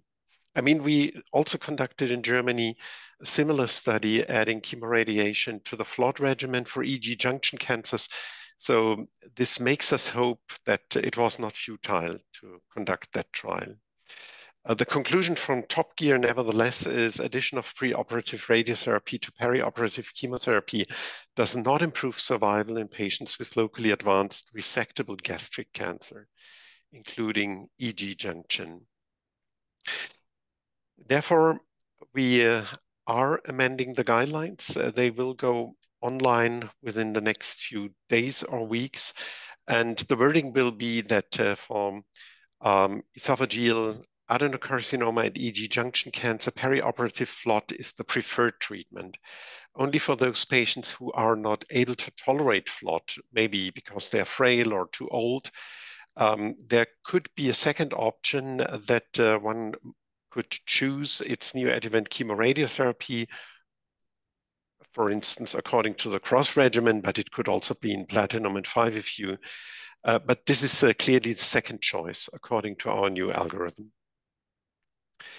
When we go to the algorithm for gastric cancer, which is a bit different, of course, we see that also perioperative chemotherapy is the preferred treatment, preferring the FLOT regimen. We still recommend in those cases where for emergency reasons or understaging or some other reasons, primary surgery has been done, that post-operative chemotherapy is at least considered, especially in those with a nodal positive disease. That's still a pretty slim and simple recommendation here. Unfortunately, I must say, although we have so many things ongoing, many trials involving immunotherapy, I will guide you quickly through these trials. Also some trials involving HER2-targeted treatment, Petrarca, innovation. The list is not complete. I will not go to the relatively small trials assessing anti-HER2 targeted treatment. They show some activity together with chemo, but survival conclusions are not clear yet. We will come with some follow-up on innovation pretty soon. So let me focus a bit on immunotherapy and where we stand there. This defined the standard, MAGIC, and the French study in favor of perioperative chemo compared to surgery alone. You all know that FLOT proved to be more efficacious than the older MAGIC regimen, so this became the standard. And here it gets interesting because of all the patients who receive perioperative chemotherapy, and this is an analysis here from Munich, where I worked before I changed to Heidelberg. Here is a retrospective analysis from the MAGIC. We see that not all patients who receive neoadjuvant chemotherapy benefit the same. So patients who achieve a good histopathologic response seem to have a better prognosis. Those without a response to perioperative chemo, here measured as the tumor regression grade, here on the right-hand side, involving the Mandar score, they have a worse prognosis. In both publications, it could also be shown that in addition to the tumor regression rate, the post-operative lymph node status, YPN status, is of utmost importance. In this retrospective analysis from the MAGIC trial, it even revealed that the YPN status is the only independent status, together with the R1 or R0 resection status, more powerful than the tumor regression rate. That led us to the design of the ERTC Vestige study, where we investigated patients who had received standard preoperative chemotherapy, but came up with risk factors in the resection specimen, which means with a positive nodal status, YPN+, and or with an R1 resection. And we randomized these patients. It was intended to include 240 to continue with perioperative chemotherapy or change to adjuvant immunotherapy as a combination of nivolumab and ipilimumab. Then when we wanted to do a minor amendment to this study, the DSMB, the Safety Monitoring Board, requested to do an interim analysis for futility because they had the impression there is some disbalance of events coming in. And they were right. They were right. We stopped the trial immediately because, unfortunately and disappointingly, the experimental arm, nivolumab and ipilimumab, looked to be inferior to continuation of standard chemotherapy. And just to underline that once again, in a patient cohort that did not have seemed to benefit a lot from preoperative chemo, still continuation of standard chemo seemed to be better. That was a great disappointment, and we still do not really understand why this happened, but we have to state that it's not that easy with adjuvant immunotherapy in gastric cancer. Our Japanese colleagues made a similar, not exactly the same, but a similar experience when they conducted the attraction study. As you know, in Japan, primary resection is usually performed, and adjuvant chemotherapy is a standard of care. Attraction compared chemotherapy plus placebo versus chemotherapy plus nivolumab in more than 700 patients, quite a powerful study. And they came up with a negative result. The addition of nivolumab did not change the survival outcomes of these patients. Here I'm showing relapse-free survival.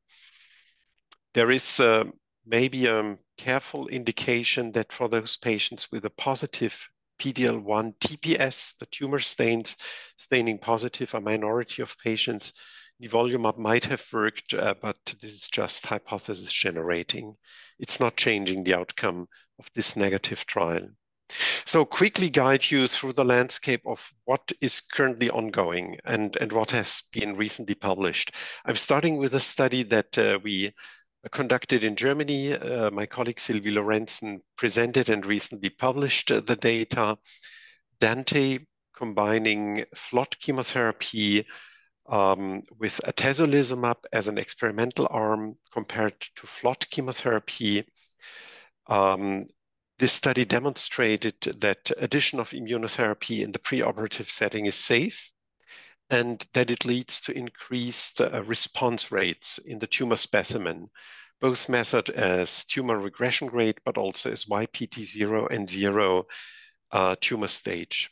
Interestingly, this activity increases with higher CPS, PD-L1 CPS levels.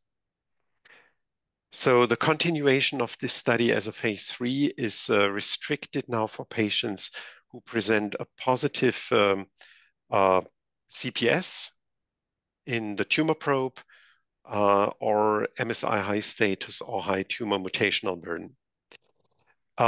Comparable results have been shown in the much bigger Matterhorn trial that combines FLOT and durvalumab and compares to FLOT and placebo with the typical inclusion criteria: gastric G junction, stage 2, 3, 4A resectable, etc.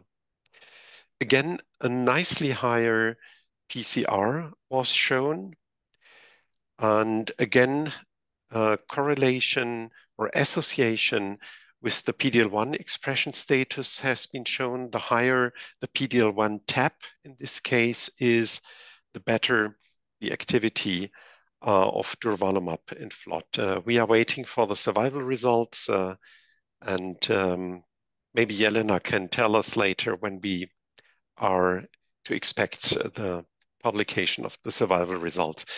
A study that published already survival outcomes is Keynote 585.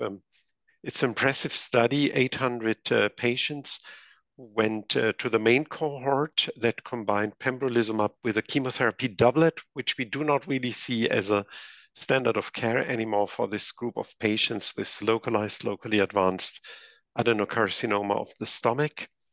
There is also a side cohort, which is much smaller, that combined pembro with FLOT and compared to placebo and FLOT. But the main cohort is with a doublet.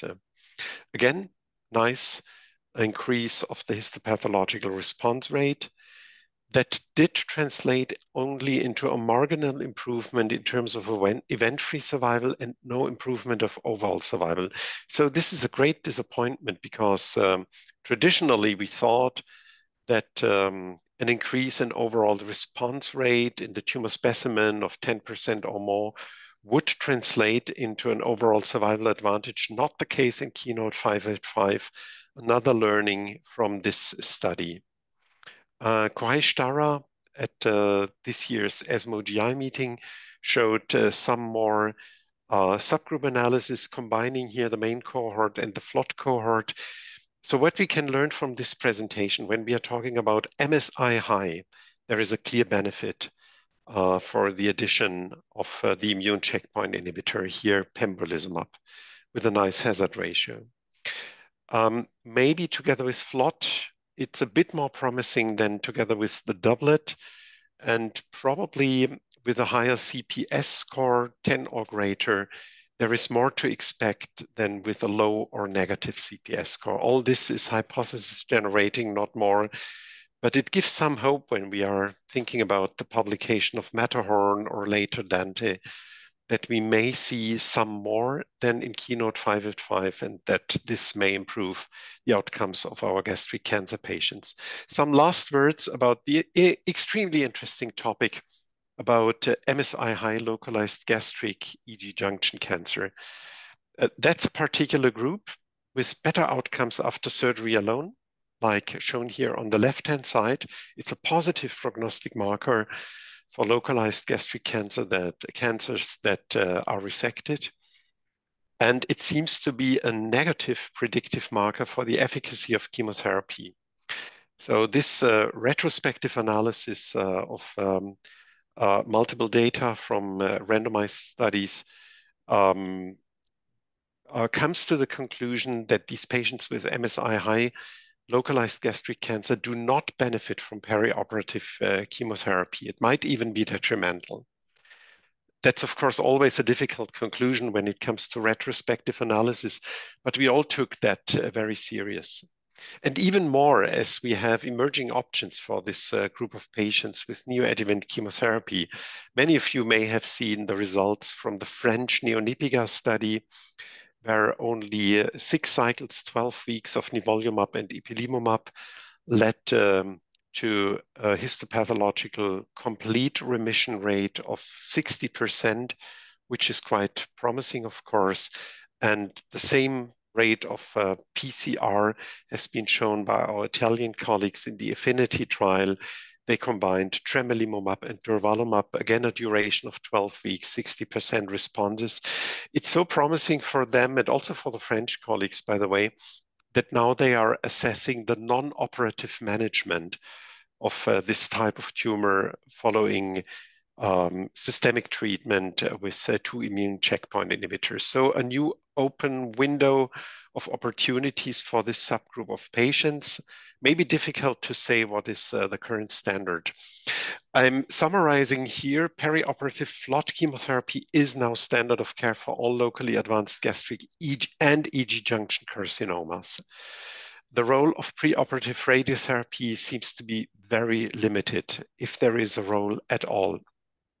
Adjuvant immunotherapy, post-operative adjuvant, no evidence currently outside the CheckMate 577 setting, so following neoadjuvant chemoradiotherapy and resection, and no PCR. For pre- and perioperative immunotherapy and microsatellite stable gastric EG junction cancer, we currently have to conclude it's under evaluation. It's not yet proved that it improves survival outcomes. And the extremely interesting group of MSI high gastric EG junction cancers, very questionable value of perioperative chemotherapy, maybe better not. Primary surgery is an option if we are dealing with clearly resectable tumors. And my current recommendation would be provide access to immunotherapy whenever possible in studies, off-label use, or what is possible for you. So thank you very much for your kind attention, and I'm looking forward to the discussion later. Thank you so much, Florian. So now I'm going to introduce Yelena Yanginhan, and then we return to you. Para la gente que está, ahorita que terminemos este segmento y tengamos las preguntas, luego vamos a tomar la foto grupal. Entonces, ahora le toca a la doctora Yelena Yanginhan. Ella es profesora y jefa de servicio de oncología gastrointestinal en el Memorial Sloan Kettering Cancer Center de Nueva York. Como todos sabemos, es investigadora principal de diversos estudios internacionales sobre cáncer gástrico. Cuenta con más de 140 publicaciones en diferentes revistas importantes hasta como Nature y tiene más de 30.400 citas. Su H-index es de 65. Y ella nos va a platicar sobre un update del estado de arte de cáncer gástrico.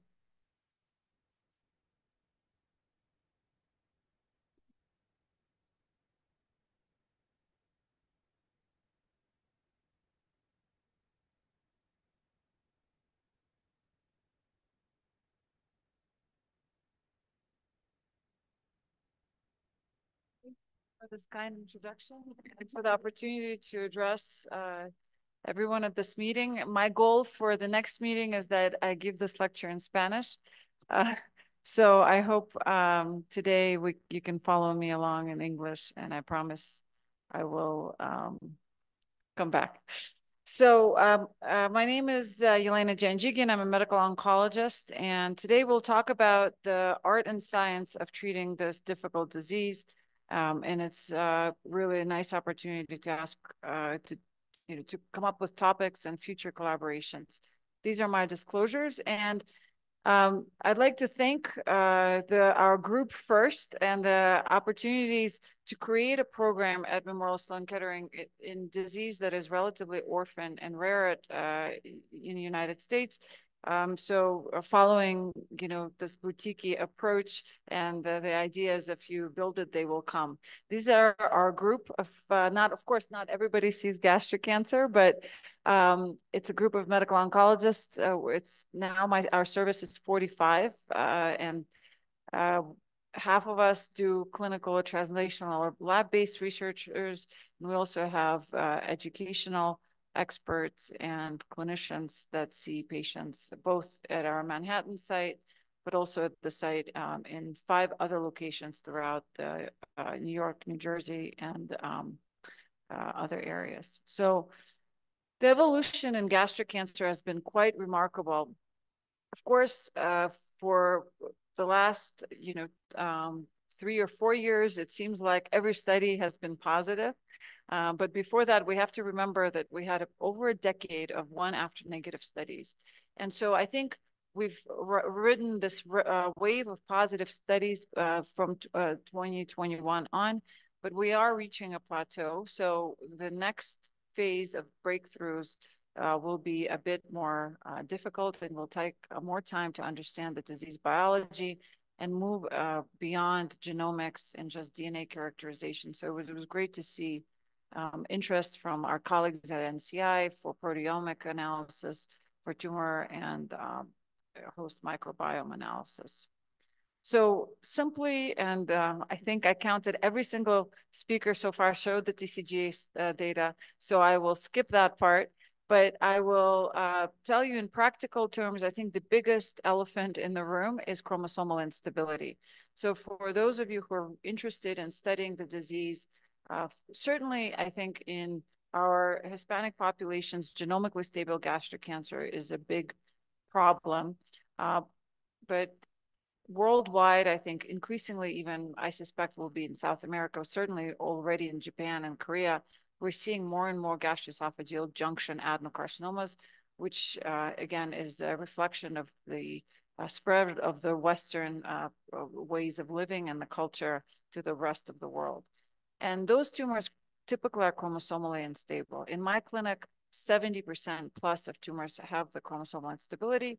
And the interesting part about those tumors is there are some targetable alterations. Of course, amplifications are what drives these tumors. So HER2, EGFR, MEK, and so forth. So there are potential for targets if we are particularly focused and understand how to inhibit these sometimes difficult by sort of parallel pathways. So practically in the clinic, as you heard from the other speakers, HER2 is an important biomarker.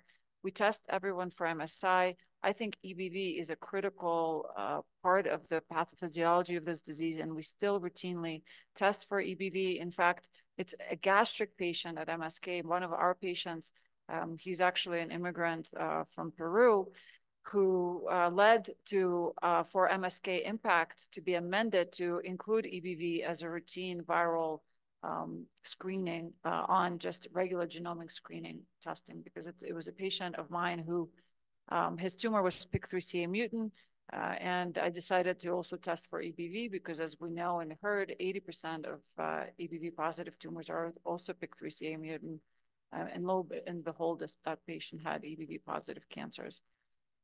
I think, and from what I understood in Spanish, CDH1 and so forth, yes, it's very rare, but I think the only way you will find these tumors and these patients and this biology is if you routinely test all. So even in very rare subsets such as MSI, EBV, and some of these very rare subsets, it's important to continue to test routinely. And some of these larger biopsies that we're able to get from endoscopic resections or just jumbo forceps allow for this testing. So these are the routine biomarkers we get so far. Claudin is now routinely tested at MSK, but may not be yet available for all.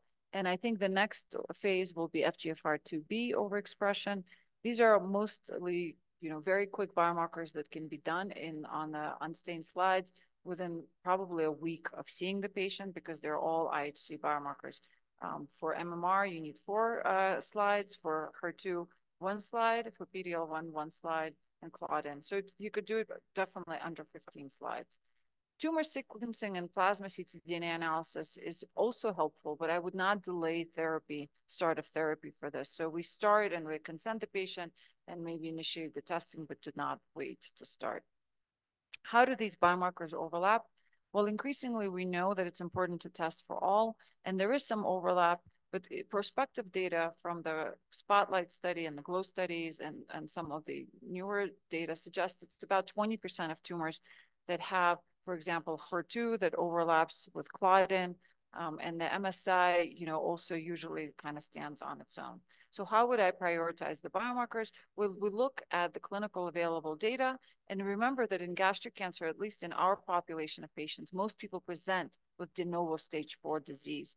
So they are not eligible for surgery, and they present with high disease burden. So response is very important. So you look at the patient functional status and the need for overall response rate. And then again, looking at across the recent studies, which we'll dive into in a sec, but just in, big picture summary, Checkmate 649, Keynote 811, so HER2 negative, HER2 positive, Claudin positive, Spotlight and GLOW, all show that yes, there's a survival benefit, both progression-free survival and OS benefit, with addition of some of these agents to first-line chemotherapy, so very important to do. But interestingly, only the targeted therapy plus immunotherapy or immunotherapy, those are the far left studies, show response improvement, right? So Spotlight and GLOW show that although Claudin inhibition improves survival, does not improve response. So based on that criteria and the magnitude of benefit and the toxicity profile, this is how I rank the significance and importance of targeting these biomarkers. So first is MSI. If you have MSI high, and if I have that patient in a clinic, I'm in great mood for the rest of the week, because you can really help these patients in real time. And I do think that for gastric cancer, combination of chemoimmunotherapy is preferred than monotherapy of anti-PD-1 blockade. HER2 is an important biomarker, and Keynote 811 data shows that definitively you should target these patients with dual anti-PD-1 HER2 blockade.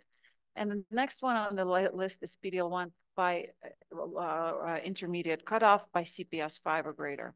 So the good news, it sounds complicated, but it's relatively simple, because top 3 get chemoimmunotherapy plus minus trastuzumab. So not that hard to remember, right? So in gastric cancer, similar to other tumor types, in GI tumors, FOLFOX is the most important backbone. And what about Claudin high? So for Claudin high positivity, I think if you are non-MSI, HER2 negative, and CPS low, I think that's when Claudin targeting will come into place as soon as we have something available in the clinic with zolbetuximab, for example. Right now, we usually target Claudin in second or third line setting. We won't have time to talk about it now, but there's a wave of every single company has a Claudin inhibitor, and usually now antibody drug conjugates are entering the market. So right now, Claudin is being targeted mostly by clinical trials and mostly in second or third line setting. So what are the practical limitations of PD-L1 testing? And, you know, if there are pathologists in the room, it would be nice to have a discussion about this later. Well, people say PD-L1 is a great biomarker. It is a great biomarker, but for population-based studies. So if you look at large phase 3 studies, phase 3 study, one after the other, and we'll see some forest plots here, does show that there's a dose-response relationship. The higher the PD-L1, the better the outcome with immune checkpoint blockade. But if you look at each individual patient where the quality of the tumor may not be so great, as you can see, a difficulty obtaining slides because they're diagnosed at hospital A, they come into hospital B for second opinion, and then get treatment in hospital C, which is what we usually see in New York. And the tumor heterogeneity really questions whether or not a PD-L1 low tumor is really PD-L1 low. We've had patients who had repeat testing of the same sample, or different samples from the same time point for treatment, for example, where one sample is positive and one sample is negative.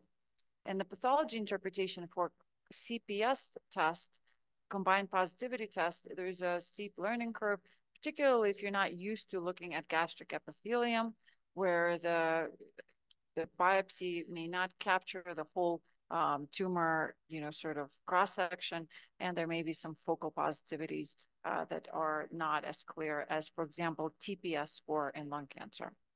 So what do, you know, we talk a lot as researchers, we're so focused on getting studies, getting a positive study, but how much of it is actually translating into practice? And, you know, we can certainly even practice worldwide where most patients don't even have to access to something as simple as trastuzumab. I'm talking about United States. How does it translate into practice in US? Well, real world data from the Flatiron data set suggests that only about 3/4 of patients even get PD-L1 testing. And for those who, you know, present to first line setting, only about half of them get immunotherapy in first line. Why are the rest of the patients not getting tested or not getting immunotherapy? Well, I'm hoping and I'm giving benefit of the doubt to the doctors saying that maybe they're poor functional status or, you know, decline therapy or for various other reasons. Medically, you know, it was counter indicated, but I worry that it may be just because gastric cancer is such an orphan disease, people literally just don't know. They, you know, on a typical Wednesday before I came here, I see 30 patients with gastric cancer. Most clinicians in the United States maybe see 5 a year. And what's other interesting point is if you look at what type of test antibody the clinicians use in the clinic, I can tell you, for example, MSK is not using any of these, 22C3 or 28A. Most large centers, and neither does MGH or Dana-Farber or Harvard, they just develop a lab-developed test they clear approved, and they just use, and they validate it in 50 patients or so, and they say, oh, in our hands, it's good enough. And again, that creates a lot of anxiety for me, especially for now, ODAC, for example, we restricted indication by PD-L1 status. So this is just a cautionary tale of not to be too dogmatic. And, you know, the number one favorite, besides plus minus radiation, you know, which luckily some of these studies already put to rest. Number one favorite debate in academic conferences is cutoff by PD-L1 score. And in the past, I've been asked to debate testing for immunotherapy or giving immunotherapy for CPS 1 to 4. And, you know, I just completely ignore these debate guidelines because as physicians, we have to look at the patient and be careful and not apply population-based data from a phase 3 study where there's perfect quality of tissue for study entrance, and there's 2 extremely skilled, validated pathologists reviewing all samples, so there's high concordance. We can't apply that population-based data blindly to our patients in clinic, and that's where the art of medicine comes in. You have to think about that very carefully. So suffice it to say, immunotherapy is commonly used and approved, and now, both in HER2 negative and HER2 positive disease, typically nivolumab or pembrolizumab is approved. And now, just from the recent ODAC meeting, Beijing got their tislelizumab probably approval as well. So there's a lot of Me Too drugs. They're all the same. All anti-PD-1 therapies are created equal. So basically decide what you want to do based on what's available at your hospital and also the regimen that you want to give it with 2-week or every 3-week regimen. And the important part is that in United States, we no longer have immunotherapy unless you're MSI, which you should get it in first line anyway. We don't have immunotherapy beyond first line, right? So in Asia, where gastric cancer is very common, there is nivolumab approval irrespective of PD-L1 status in third line setting, but in the United States, that approval was already reversed a while ago. So if you make a decision, risk-benefit ratio, testing, other discussions, you have to make that in first-line setting.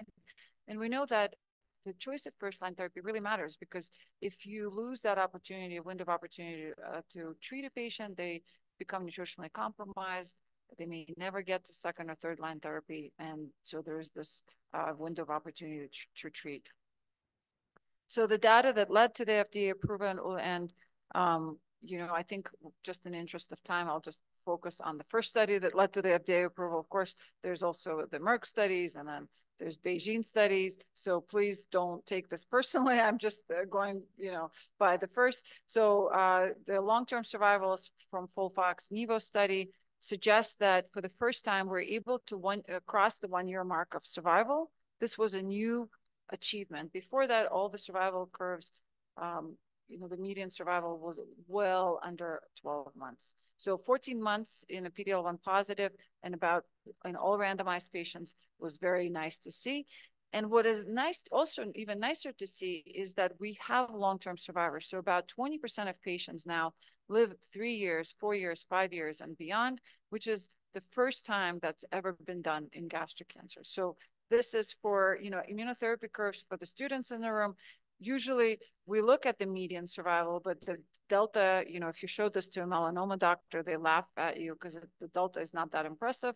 But what is impressive is the possibility of long-term survival. And remember, only 3% of patients here are MSI high.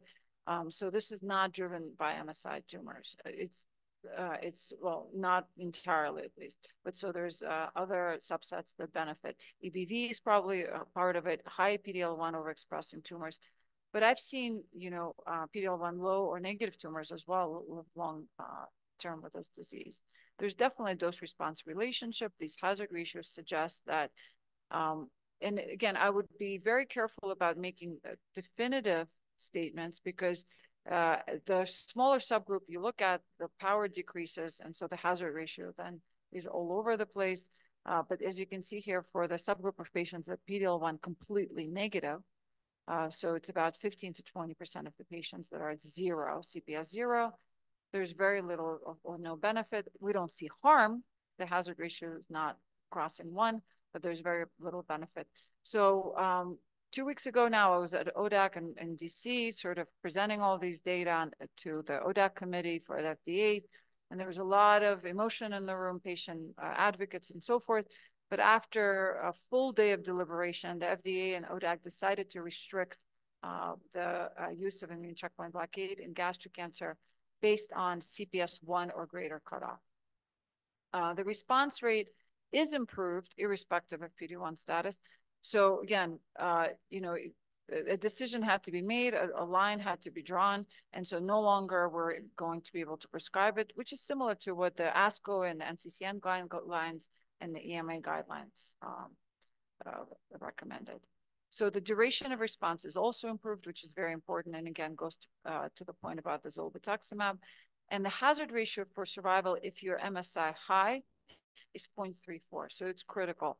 And the other critical point is that you need to test both MSI and PD-L1, especially if you're going to restrict by PD-L1 status, because occasionally we do see MSI tumors that are less than CPS5, for example. So it's very important to know whether tumor is MSI. And the way that I approach it is I start with FOLFOX-NIVO. When the MSI status comes back or PD-L1 status comes back, I then make a decision on how to de-escalate the chemotherapy. For MSI tumors, we often stop the oxaliplatin earlier than we would for MSS tumors. But I do think this initial debulking of the tumor to shrink the tumor quicker with combination of chemoimmunotherapy and gastric cancer is very important. Particularly because you'll see data coming from multiple cohorts. MSI in gastric is not the same as in rectal cancer. For example, you see quite a bit of heterogeneity. We've had patients in early stage tumor that we've been treating with immunotherapy where they had a near CR, for example, but the residual clone is MSS. So you have to really, gastric is not simple, unfortunately. What about dual immune checkpoint blockade? Well, I think for MSI tumors in particular, Nivo-Ipi is quite interesting because this is the negative CheckMate 649 arm. Remember, CheckMate 649 had 3 arms. And the Nivo-Ipi arm, you see the OS with Nivo-Ipi for MSI tumors. Here it's with chemo, it's 38.7 with Nivo, and Nivo-Ipi is not reached. Hazard ratio is 0.28. Should we give dual immune checkpoint blockade to MSI tumors? Perhaps. But, I think maybe not at the higher dose of Ipi. What about how can we make other tumors or select other tumors that are not MSI to benefit potentially from CTLA-4 inhibitors? Well, we did also our bulk RNA-seq on these patients prospectively, and this data will be coming out in Nature Medicine, hopefully within 3 months. But the additional data for gene expression signatures suggests that high Treg gene expression by the tertiles can predict benefit from immune checkpoint blockade in combination Nivo-Ipi without chemo, right? In gastric cancer, we have not been able to move away from chemotherapy. And this data suggests that irrespective of PD-L1, perhaps there's a cohort of patients. The hazard ratio for survival is 0.59. It's very interesting. And here are all the survival curves based on the current biomarker availability. So to orient you, the top row are the Claudin studies. So the Spotlight and the Glow. So Zolbi is a naked antibody targeting Claudin. And the bottom curves are the chemotherapy immunotherapy studies. And the last one on the right is the pembrolizumab combination with KEYNOTE-11. What you learn is that combinations are nice. So we need to figure out combination. This is not even the updated survival curve. I'll show you in a sec, but there's an early separation of the curve and sustained separation of the curve. This is what we care about. Similar, maybe not to the same degree of delta, but similar trend is seen for chemoimmunotherapy, early and sustained separation of the curve. And as I mentioned to you, all of these regimens do improve response, which is important. And those Claudin inhibitors are certainly very important. Zolbetuximab is the first in class. It showed us the way to target Claudin. And again, hopefully as the data matures, this survival curve, for example, continues to separate. Fingers crossed, but we don't know. Claudin biology is different than HER2. Doesn't induce response, but it does give you a disease stabilization. Adverse event profiles for these immunotherapies, again, this is where the art of medicine goes in. Most of these patients will be on treatment lifelong, so you have to really pace yourself. And Claudins as a group have more nausea associated, and so in patients, particularly with their primary tumor in place, that could be a bigger concern. For those patients who had surgery initially and then cancer recurred and they're Claudin positive, I can tell you they will benefit and perhaps definitely tolerate Claudin inhibitors much better. With immune checkpoint blockade, of course, there's immune-related side effects. Those commonly occur within the first 3 months. So if you did not get an immune-related side effect in the first 3 months, you're probably not going to get it later. So HER2 inhibitors have been under scrutiny for over a decade because of the TOGA study. And HER2 positivity occurs in 30% in the G junction tumors and then maybe 15% in the distal gastric cancer. And the cut and paste approach that we had from breast cancer has not been helpful in gastric. So lapatinib, trastuzumab, pertuzumab, all those studies have failed. And the reason why is because in gastric, more so than breast, there's much more heterogeneity in co-occurrence with other receptor tyrosine kinase inhibitor alterations such as EGFR, MYC, MET. And also, I think in gastric cancer in particular, PD-L1 overexpression goes up over time as the patients are on trastuzumab-based regimen. So we saw that early on, and we did a phase 2 study that showed quite a bit of synergy between combination of immune checkpoint blockade with trastuzumab, and so that led to that strategy. What we saw is that if you didn't use trastuzumab, again, these level of HER2 and RTK activation mattered. And so if you saw a tumor that was RAS, for example, altered or EGFR altered, as you can see here in green or blue, or had very low level of HER2 amplification, those patients did not really benefit from trastuzumab-based therapy. And it's only the top quartile of patients that had high level of HER2 and relatively, bland tumor, meaning that the level of amplifications in the other MAP kinase pathway was not that high, they did better. And so only when we went outside of the HER2 axis and targeted combination of HER2 plus PD-1 blockade were we able to change practice.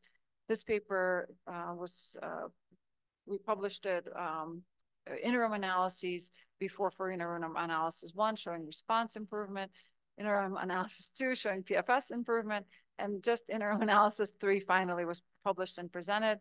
It was in New Journal of Medicine just this past week. And so basically it shows that long-term survival is impacted. So the survival separate early on in combination with pembrolizumab trastuzumab versus trastuzumab chemotherapy alone.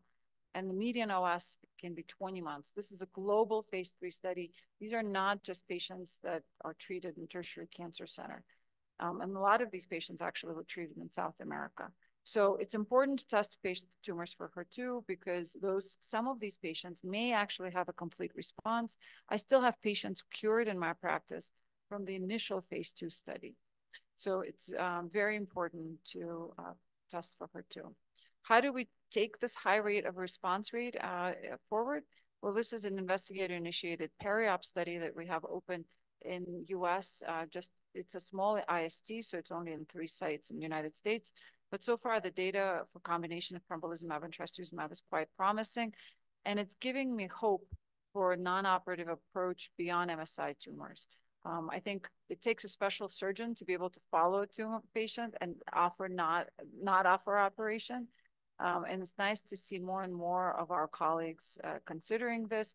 Of course, monitoring the patient becomes a challenge. So these frequent endoscopies may weigh on the patient just as much as other things. But this is a patient with early complete response that we're still monitoring. We're using other tools such as HER2 amplification in the blood to monitor for response. And the ctDNA liquid biopsies have been helpful. And also it gives us a sense for other things. So we know that if you get a ctDNA test, let's say using Garden or Foundation One, and the tumor has very little HER2, so it's not even in the blood, and RAS amplification, MYC amplification that you're detecting in the blood, I can tell you now that patient probably won't have a complete response. So you have to keep them really well bonded with their surgeon. But the tumors that clear early and completely the ctDNA stays negative, there is a possibility of a complete response. In fact, our data suggests that those are the patients that usually have that node-negative disease and potential of complete response at surgery.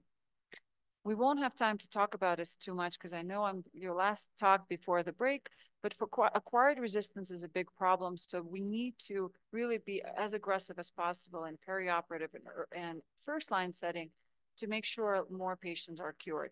Because what you see at baseline in early stage or first-line setting, such as EGFR, MYC, co-occurrence, and so forth, just gets worse over time, and loss of HER2 becomes a big problem. 20% of HER2 patients become HER2 negative, so you can't even target it later. And of course, for those patients, particularly antibody drug conjugates have been promising because of this bystander effect. The one antibody that everybody knows, of course, is trastuzumab deruxtecan because of its high drug to antibody ratio and also the topotecan backbone. It's really been helpful for our disease. It resurrected the whole field of acquired resistance treatment in second-line setting. Before that, study after study was negative. So both Destiny Gastric 01 and 02 showed benefit of TDXT and after trastuzumab failure, and that's now standard of care after trastuzumab failure. So what's next for the next chapter of TDXT? Well, of course, we're bringing it to first line. This was a 6-cohort study that we presented at ESMO, but suffice it to say, if you're going to first line, you need to have fluoropyrimidine-based combination. So we showed that you could do that.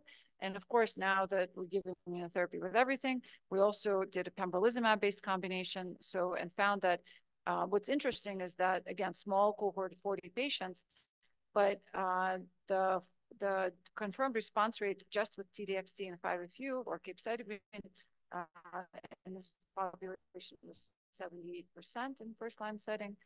And if you added pembrolizumab, CPS score was helpful to predict benefit, but it also, that regimen in triplet at full dose was too toxic. So we did now a low-dose combination with the overall response rate so far looks promising, but it's too early. The data was only 5 months mature. And again, PFS suggests that fluoropyrimidine is very important in first line. All patients PFS in fluoropyrimidine TDXT-based combination, PFS was 20 months. And this was a multi-center study, including Asia, US, the Western patients. So not just it's not just MSK patients being treated. So because of the promising TDXT data, we actually started site selection for immunotherapy for Destiny Gastric 05, which is a phase 3 study that looked at looking at TDXT, CAPE, Pembro versus Keynote 811. So if you're interested in participating, come find me. This is a shameless advertising for site selection for DG05. Okay, so I'll leave you with some hope and interest for the future. How do we enrich patients more for perioperative approach? Well, perhaps, we don't know yet what to do with CTLA-4 inhibitors in perioperative setting. I think there's some possibility for long-term cures. The only people that I've seen cured long-term with this disease eventually in metastatic heavily pretreated population are the ones that got IPI. So I think there is some hope for CTLA-4, but we need to be better and we need to pick drugs that are better. So you can either, put the gas on the situation and do FC enhancement, which can cause a lot of toxicity. Those are the drugs you hear like BOD-BAL from Agenus, for example. Or you can do FC silent, such as, some of the drugs coming out of Asia that shows that bispecifics with CTLA-4 FC silent are very well tolerated, and they may have good activity. But in that case, I would also select patients, perhaps by the Treg signature, if you can. Of course, we're using liquid biopsy to improve cure. I think one of the questions or comments were, how do we detect patients before they become metastatic? I do think liquid biopsy and doing Signatera or these whole exome and whole genome sequencing panels may be helpful. And you will be seeing data coming out from this clinical trial that we did for MSI tumors that were ctDNA positive that we treated with adjuvant pembro. So stay tuned for that. And what's we didn't have time talk about is the functional PET imaging. I'm very interested in these, again, biomarker selected populations and using, let's say, HER2 PET or PD-L1 PET to enrich patients more and potentially use those PETs as a target for theranostics, as we do, for example, lutetium-based therapies, both for prostate and neuroendocrine tumors. So in conclusion, we've made some progress, but I think the next step of positive studies will take more energy and more collaboration and understanding how we can bring even the small breakthroughs we make back to the clinic to all of our patients. Continue to test tumors for all of these biomarkers, and HER2, MSI, PD-L1 are important. Claudin and FGFR2b are coming. And again, just when you see these patients in clinic, you can give them hope now to say that you do have a chance of long-term survival. I think repeating biopsies on treatment is helpful because you don't want to, for example, go into HER2-directed therapy in second line without knowing the status. And I have never had a patient decline, for example, a repeat biopsy, because if you explain to them why you're doing it. So I think that's a possibility for future collaborations across our centers and our country. So thank you for your attention.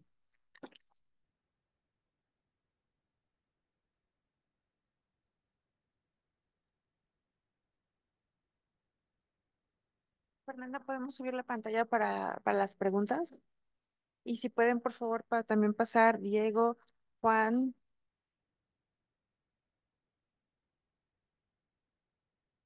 Y me parece que Florian está en línea todavía. Ah, y un pequeño presente. This is for you.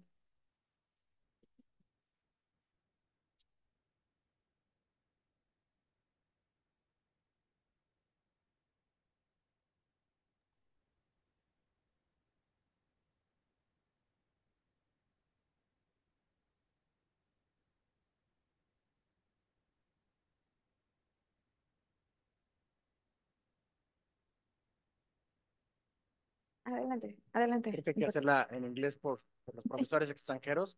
So this question is open for all the speakers.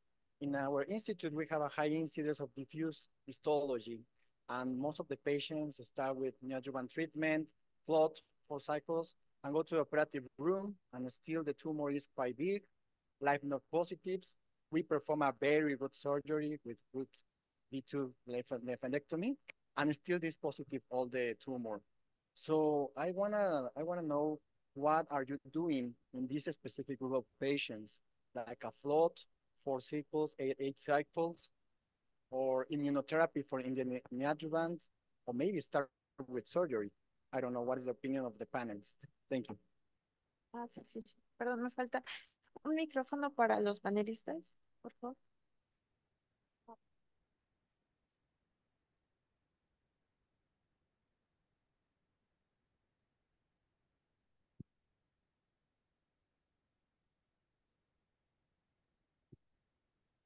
Well, I think thank you. Can people online hear us? I think diffuse gastric cancer is one of the hardest, and these patients present nutritionally compromised. And I think the important thing for the surgeons is if you're in the OR and you don't think you can get a negative margin, please just stop. I think sometimes what I see elsewhere, people come in, not at MSK, but from other centers where surgery was attempted, margins clearly positive, both distal and proximal and radial, everything's positive, and the patient is so nutritionally compromised, and most of the time I can't get chemotherapy in that, just diabetes, terrible sites. For patients who come in post-op negative margins, the decision on whether or not to do FLOT versus to pivot to something else is really based on their nutritional status and how they're feeling. Most of these patients will lose more than 10% of their body weight.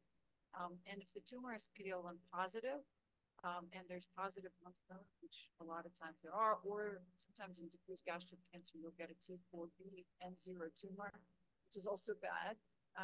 In those patients, I tend to pivot into FOLFOX nivolumab because the triplet combination is very difficult to tolerate, and these patients are effectively switchable.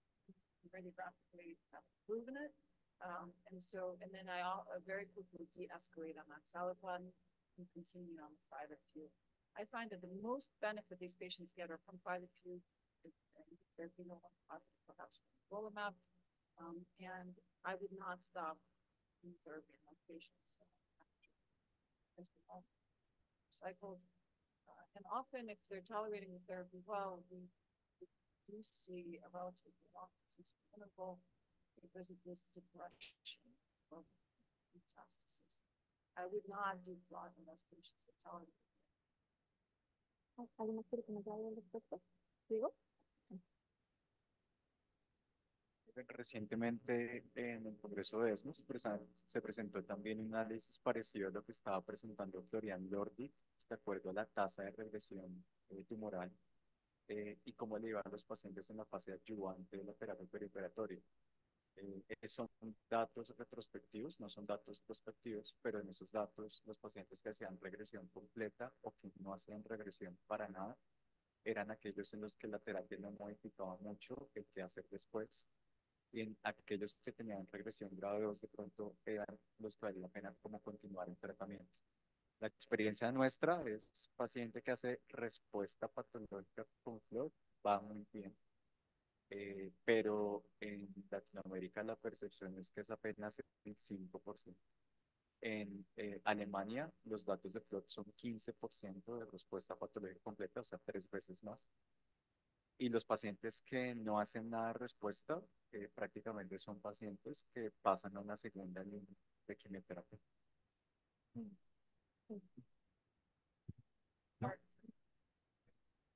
Very poor prognosis.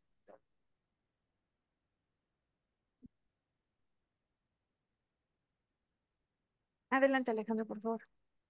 And in the other way around, the other side, who would you consider for TNT? Like what patients would you think are feasible to give total neoadjuvant?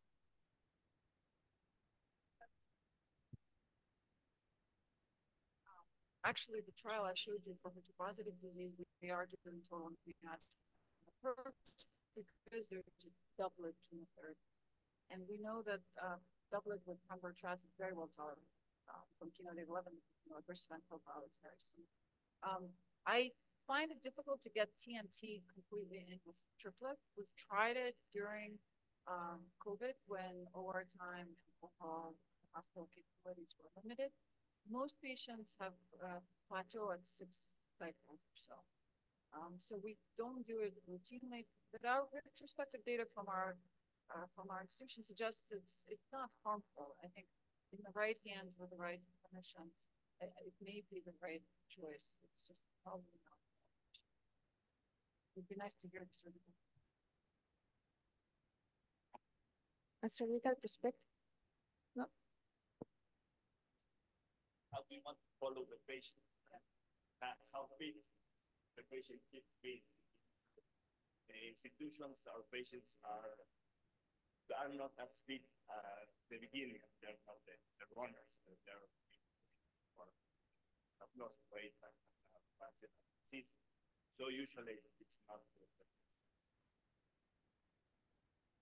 Yes, very important.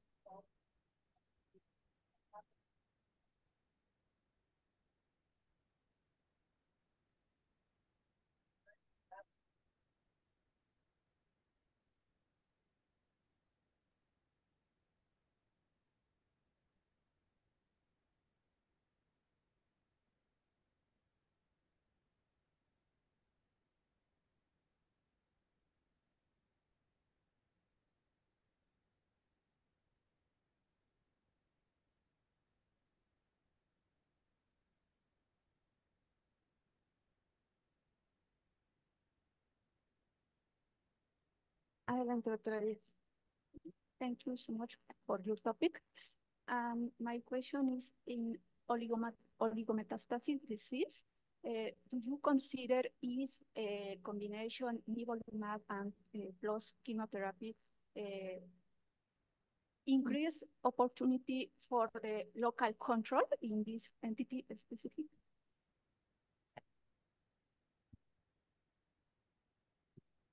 Oligometastatic disease is a very difficult question, and we recently saw data presented suggesting that short course of chemotherapy and then an operation in those patients does not cure anyone. So a very important part of the equation, besides the DMT, so a very strong experienced surgeon, medical oncologist, radiologist, but also time.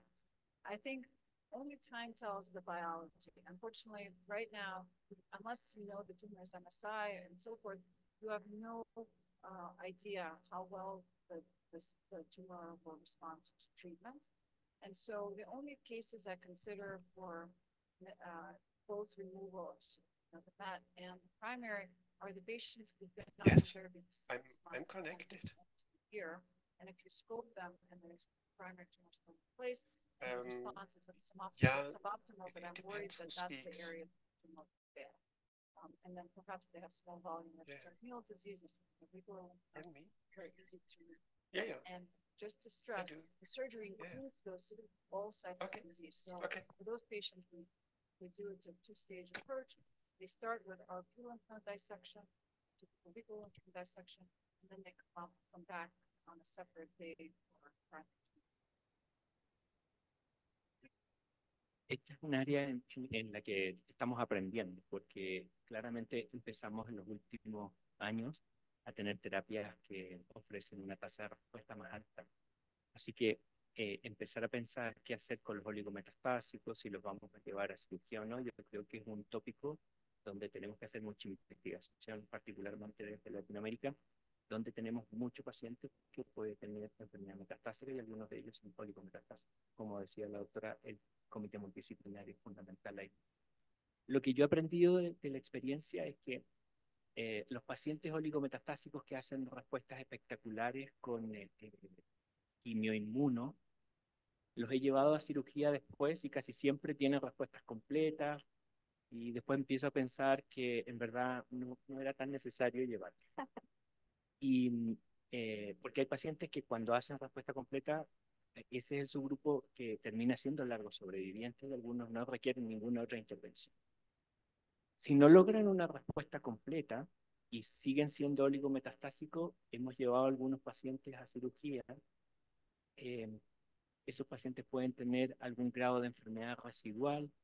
La evolución es bastante buena. Nunca llevarlo a cirugías heroicas, porque es casi como verificar la respuesta con la intervención quirúrgica, lo que estamos haciendo hasta ahora. Pero sin duda que es un área donde se requieren clínicas falsas. Un escenario quizás a veces que entra dentro de este mismo subgrupo es oligopersistencia o oligoprogresión. Hemos tenido, recuerdo un caso de haber participado del 649, que tenía muy buena respuesta a nivel peritoneal y su tumor de Krukenberg en la evolución. Y discutimos en ese momento si nosotros pensábamos, llevaba ya 1 año y medio de tratamiento, fue una de las pacientes que entró en el grupo de inmuno, y se operó la lesión del ovario sin tener enfermedad en el resto del peritoneo. O sea que era, después podemos terminar el tratamiento, pero era la paciente que tenía compromiso peritoneal, en este caso con oligoprogresión, porque no tenía la lesión ovárica, y después continuó y estuvo libre de enfermedad más de 2 años. O sea que también es un escenario a considerar, o sea, muy heterogéneo, por lo que marcaba para definir, con lo cual es un desafío por definir cuándo sería el momento o el rol de la cirugía. Gracias. Florian, any? Yeah. I think as, again, over time, and I really like that timeline that you presented, because particularly for positive disease and with Pembrolizumab, the pattern of progression and recurrence is quite unusual. Sometimes it is the escape lesions.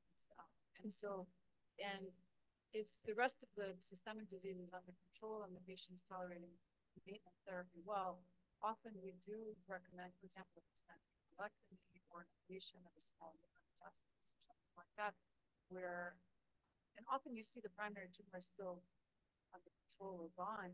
I think that's a much more realistic and smarter approach than switching the patient to, say, to the FC in the second line setting. So you observe more options you have, the better observe the rest of the options. Thank you. Dr. Florian, did you hear us? Partly. I heard you partly. Okay. So there is one big question for you, because you've been an investigator of the ESOPEC trial. So many people are quite concerned, have some concerns about this trial. One is that the control arm received not the full dose of radiotherapy, and some people believe that because of that, the FLOW trial was superior in response rate and overall survival. So one question is if this is true, and the second is that not all people can use FLOW treatment because they are not they don't have a good performance status. So in that case, Yeah. do you think that cross, and that means chemo and radiotherapy, will help in those patients that are not fit enough to receive FLOT? Thank you, Erica. Can you hear me well in the auditorium? Yes, I we think hear you these are, perfectly. yeah, this is great. And these are two extremely important questions. The first point, people think that radiotherapy was not given completely because when the surgical PI presented the data at ASCO, it was shown that only 67% completed chemoradiotherapy. Meanwhile, at other presentations, the ISDE meeting last week, and also in the full publication we are preparing, we will clarify that issue. And I can already say 97% of the patients in the cross arm received the full radiotherapy dose, and 94% of the patients received 4 cycles of carboplatin Taxol. So the way how it was presented overemphasizes the incompleteness of treatment. There are many patients who received at least 4 cycles of chemo, and almost all patients received the full radiation dose. So it's not that bad. And I don't think that this is a true reason that this study was positive for FLOT. There is also some criticism about the relatively low histopathologic complete response rate in the cross arm, but it's very similar to what was reported for neoaegis. So maybe it's not that bad.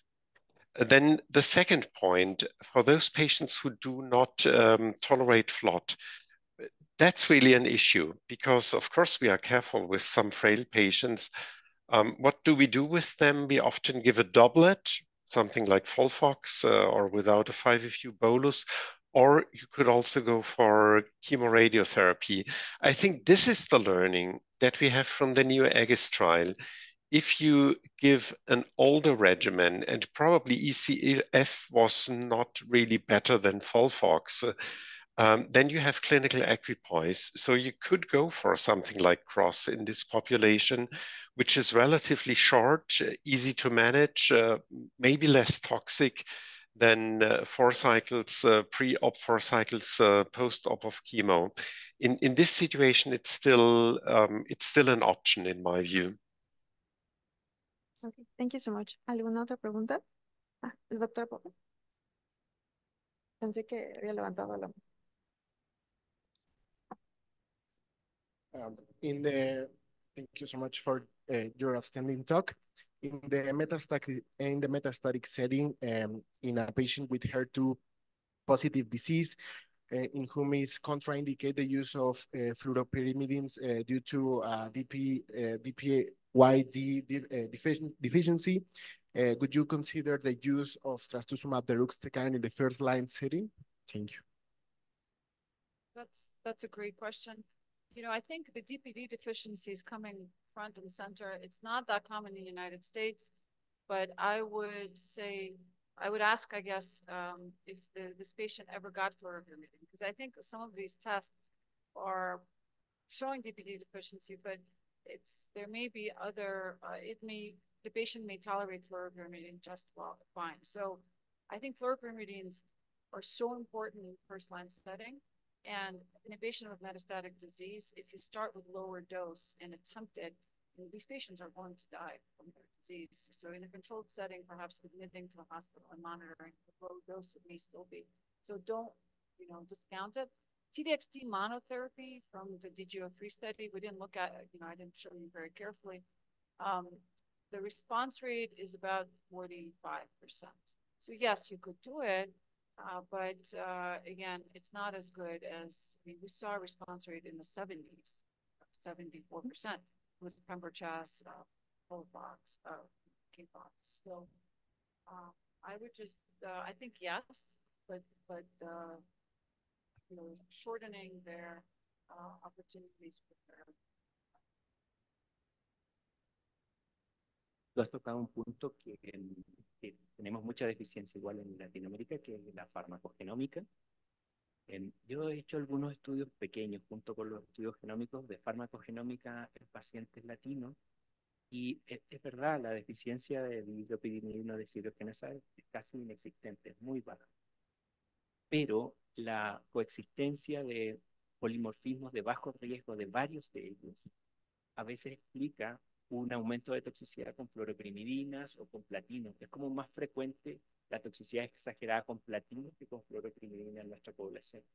Así que yo igual creo que estudios extensos farmacogenómicos tenemos que hacerlo eh, y, eh, y empezar a tratar de tomar decisiones en base a cuáles son los mejores fármacos. A veces tenemos, todos lo hemos visto, que tenemos pacientes que le damos una dosis de tratamiento y es un desastre, eh, a, a granulocitosis, una posibilidad extensa y muchos de esos pacientes fallecen.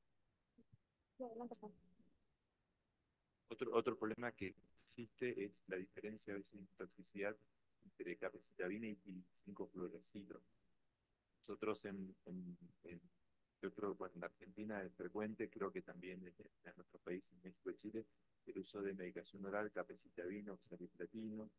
Es cierto que en este escenario, muchas veces por los síntomas y el tipo de enfermedad no es tan frecuente, pero a veces es toxicidad asociada a la medicación oral y se confunde con posible déficit de TID cuando en realidad es toxicidad asociada al tratamiento oral y lo resolvemos en muchos casos con tratamiento intravenoso. Digo porque por ahí es frecuente, creo que también, ¿no? Capecitabina en Chile, Colombia, más que Capox, más que Polfox en muchos casos, inclusive en cáncer. Perfecto. Pues muchas gracias. Si ya no hay ninguna otra pregunta, entonces vamos a pasar al receso. El ancho está fuera, pero antes, si se quieren acercar para que hagamos una foto grupal. Adelante, Estefan. Muchas gracias a todos.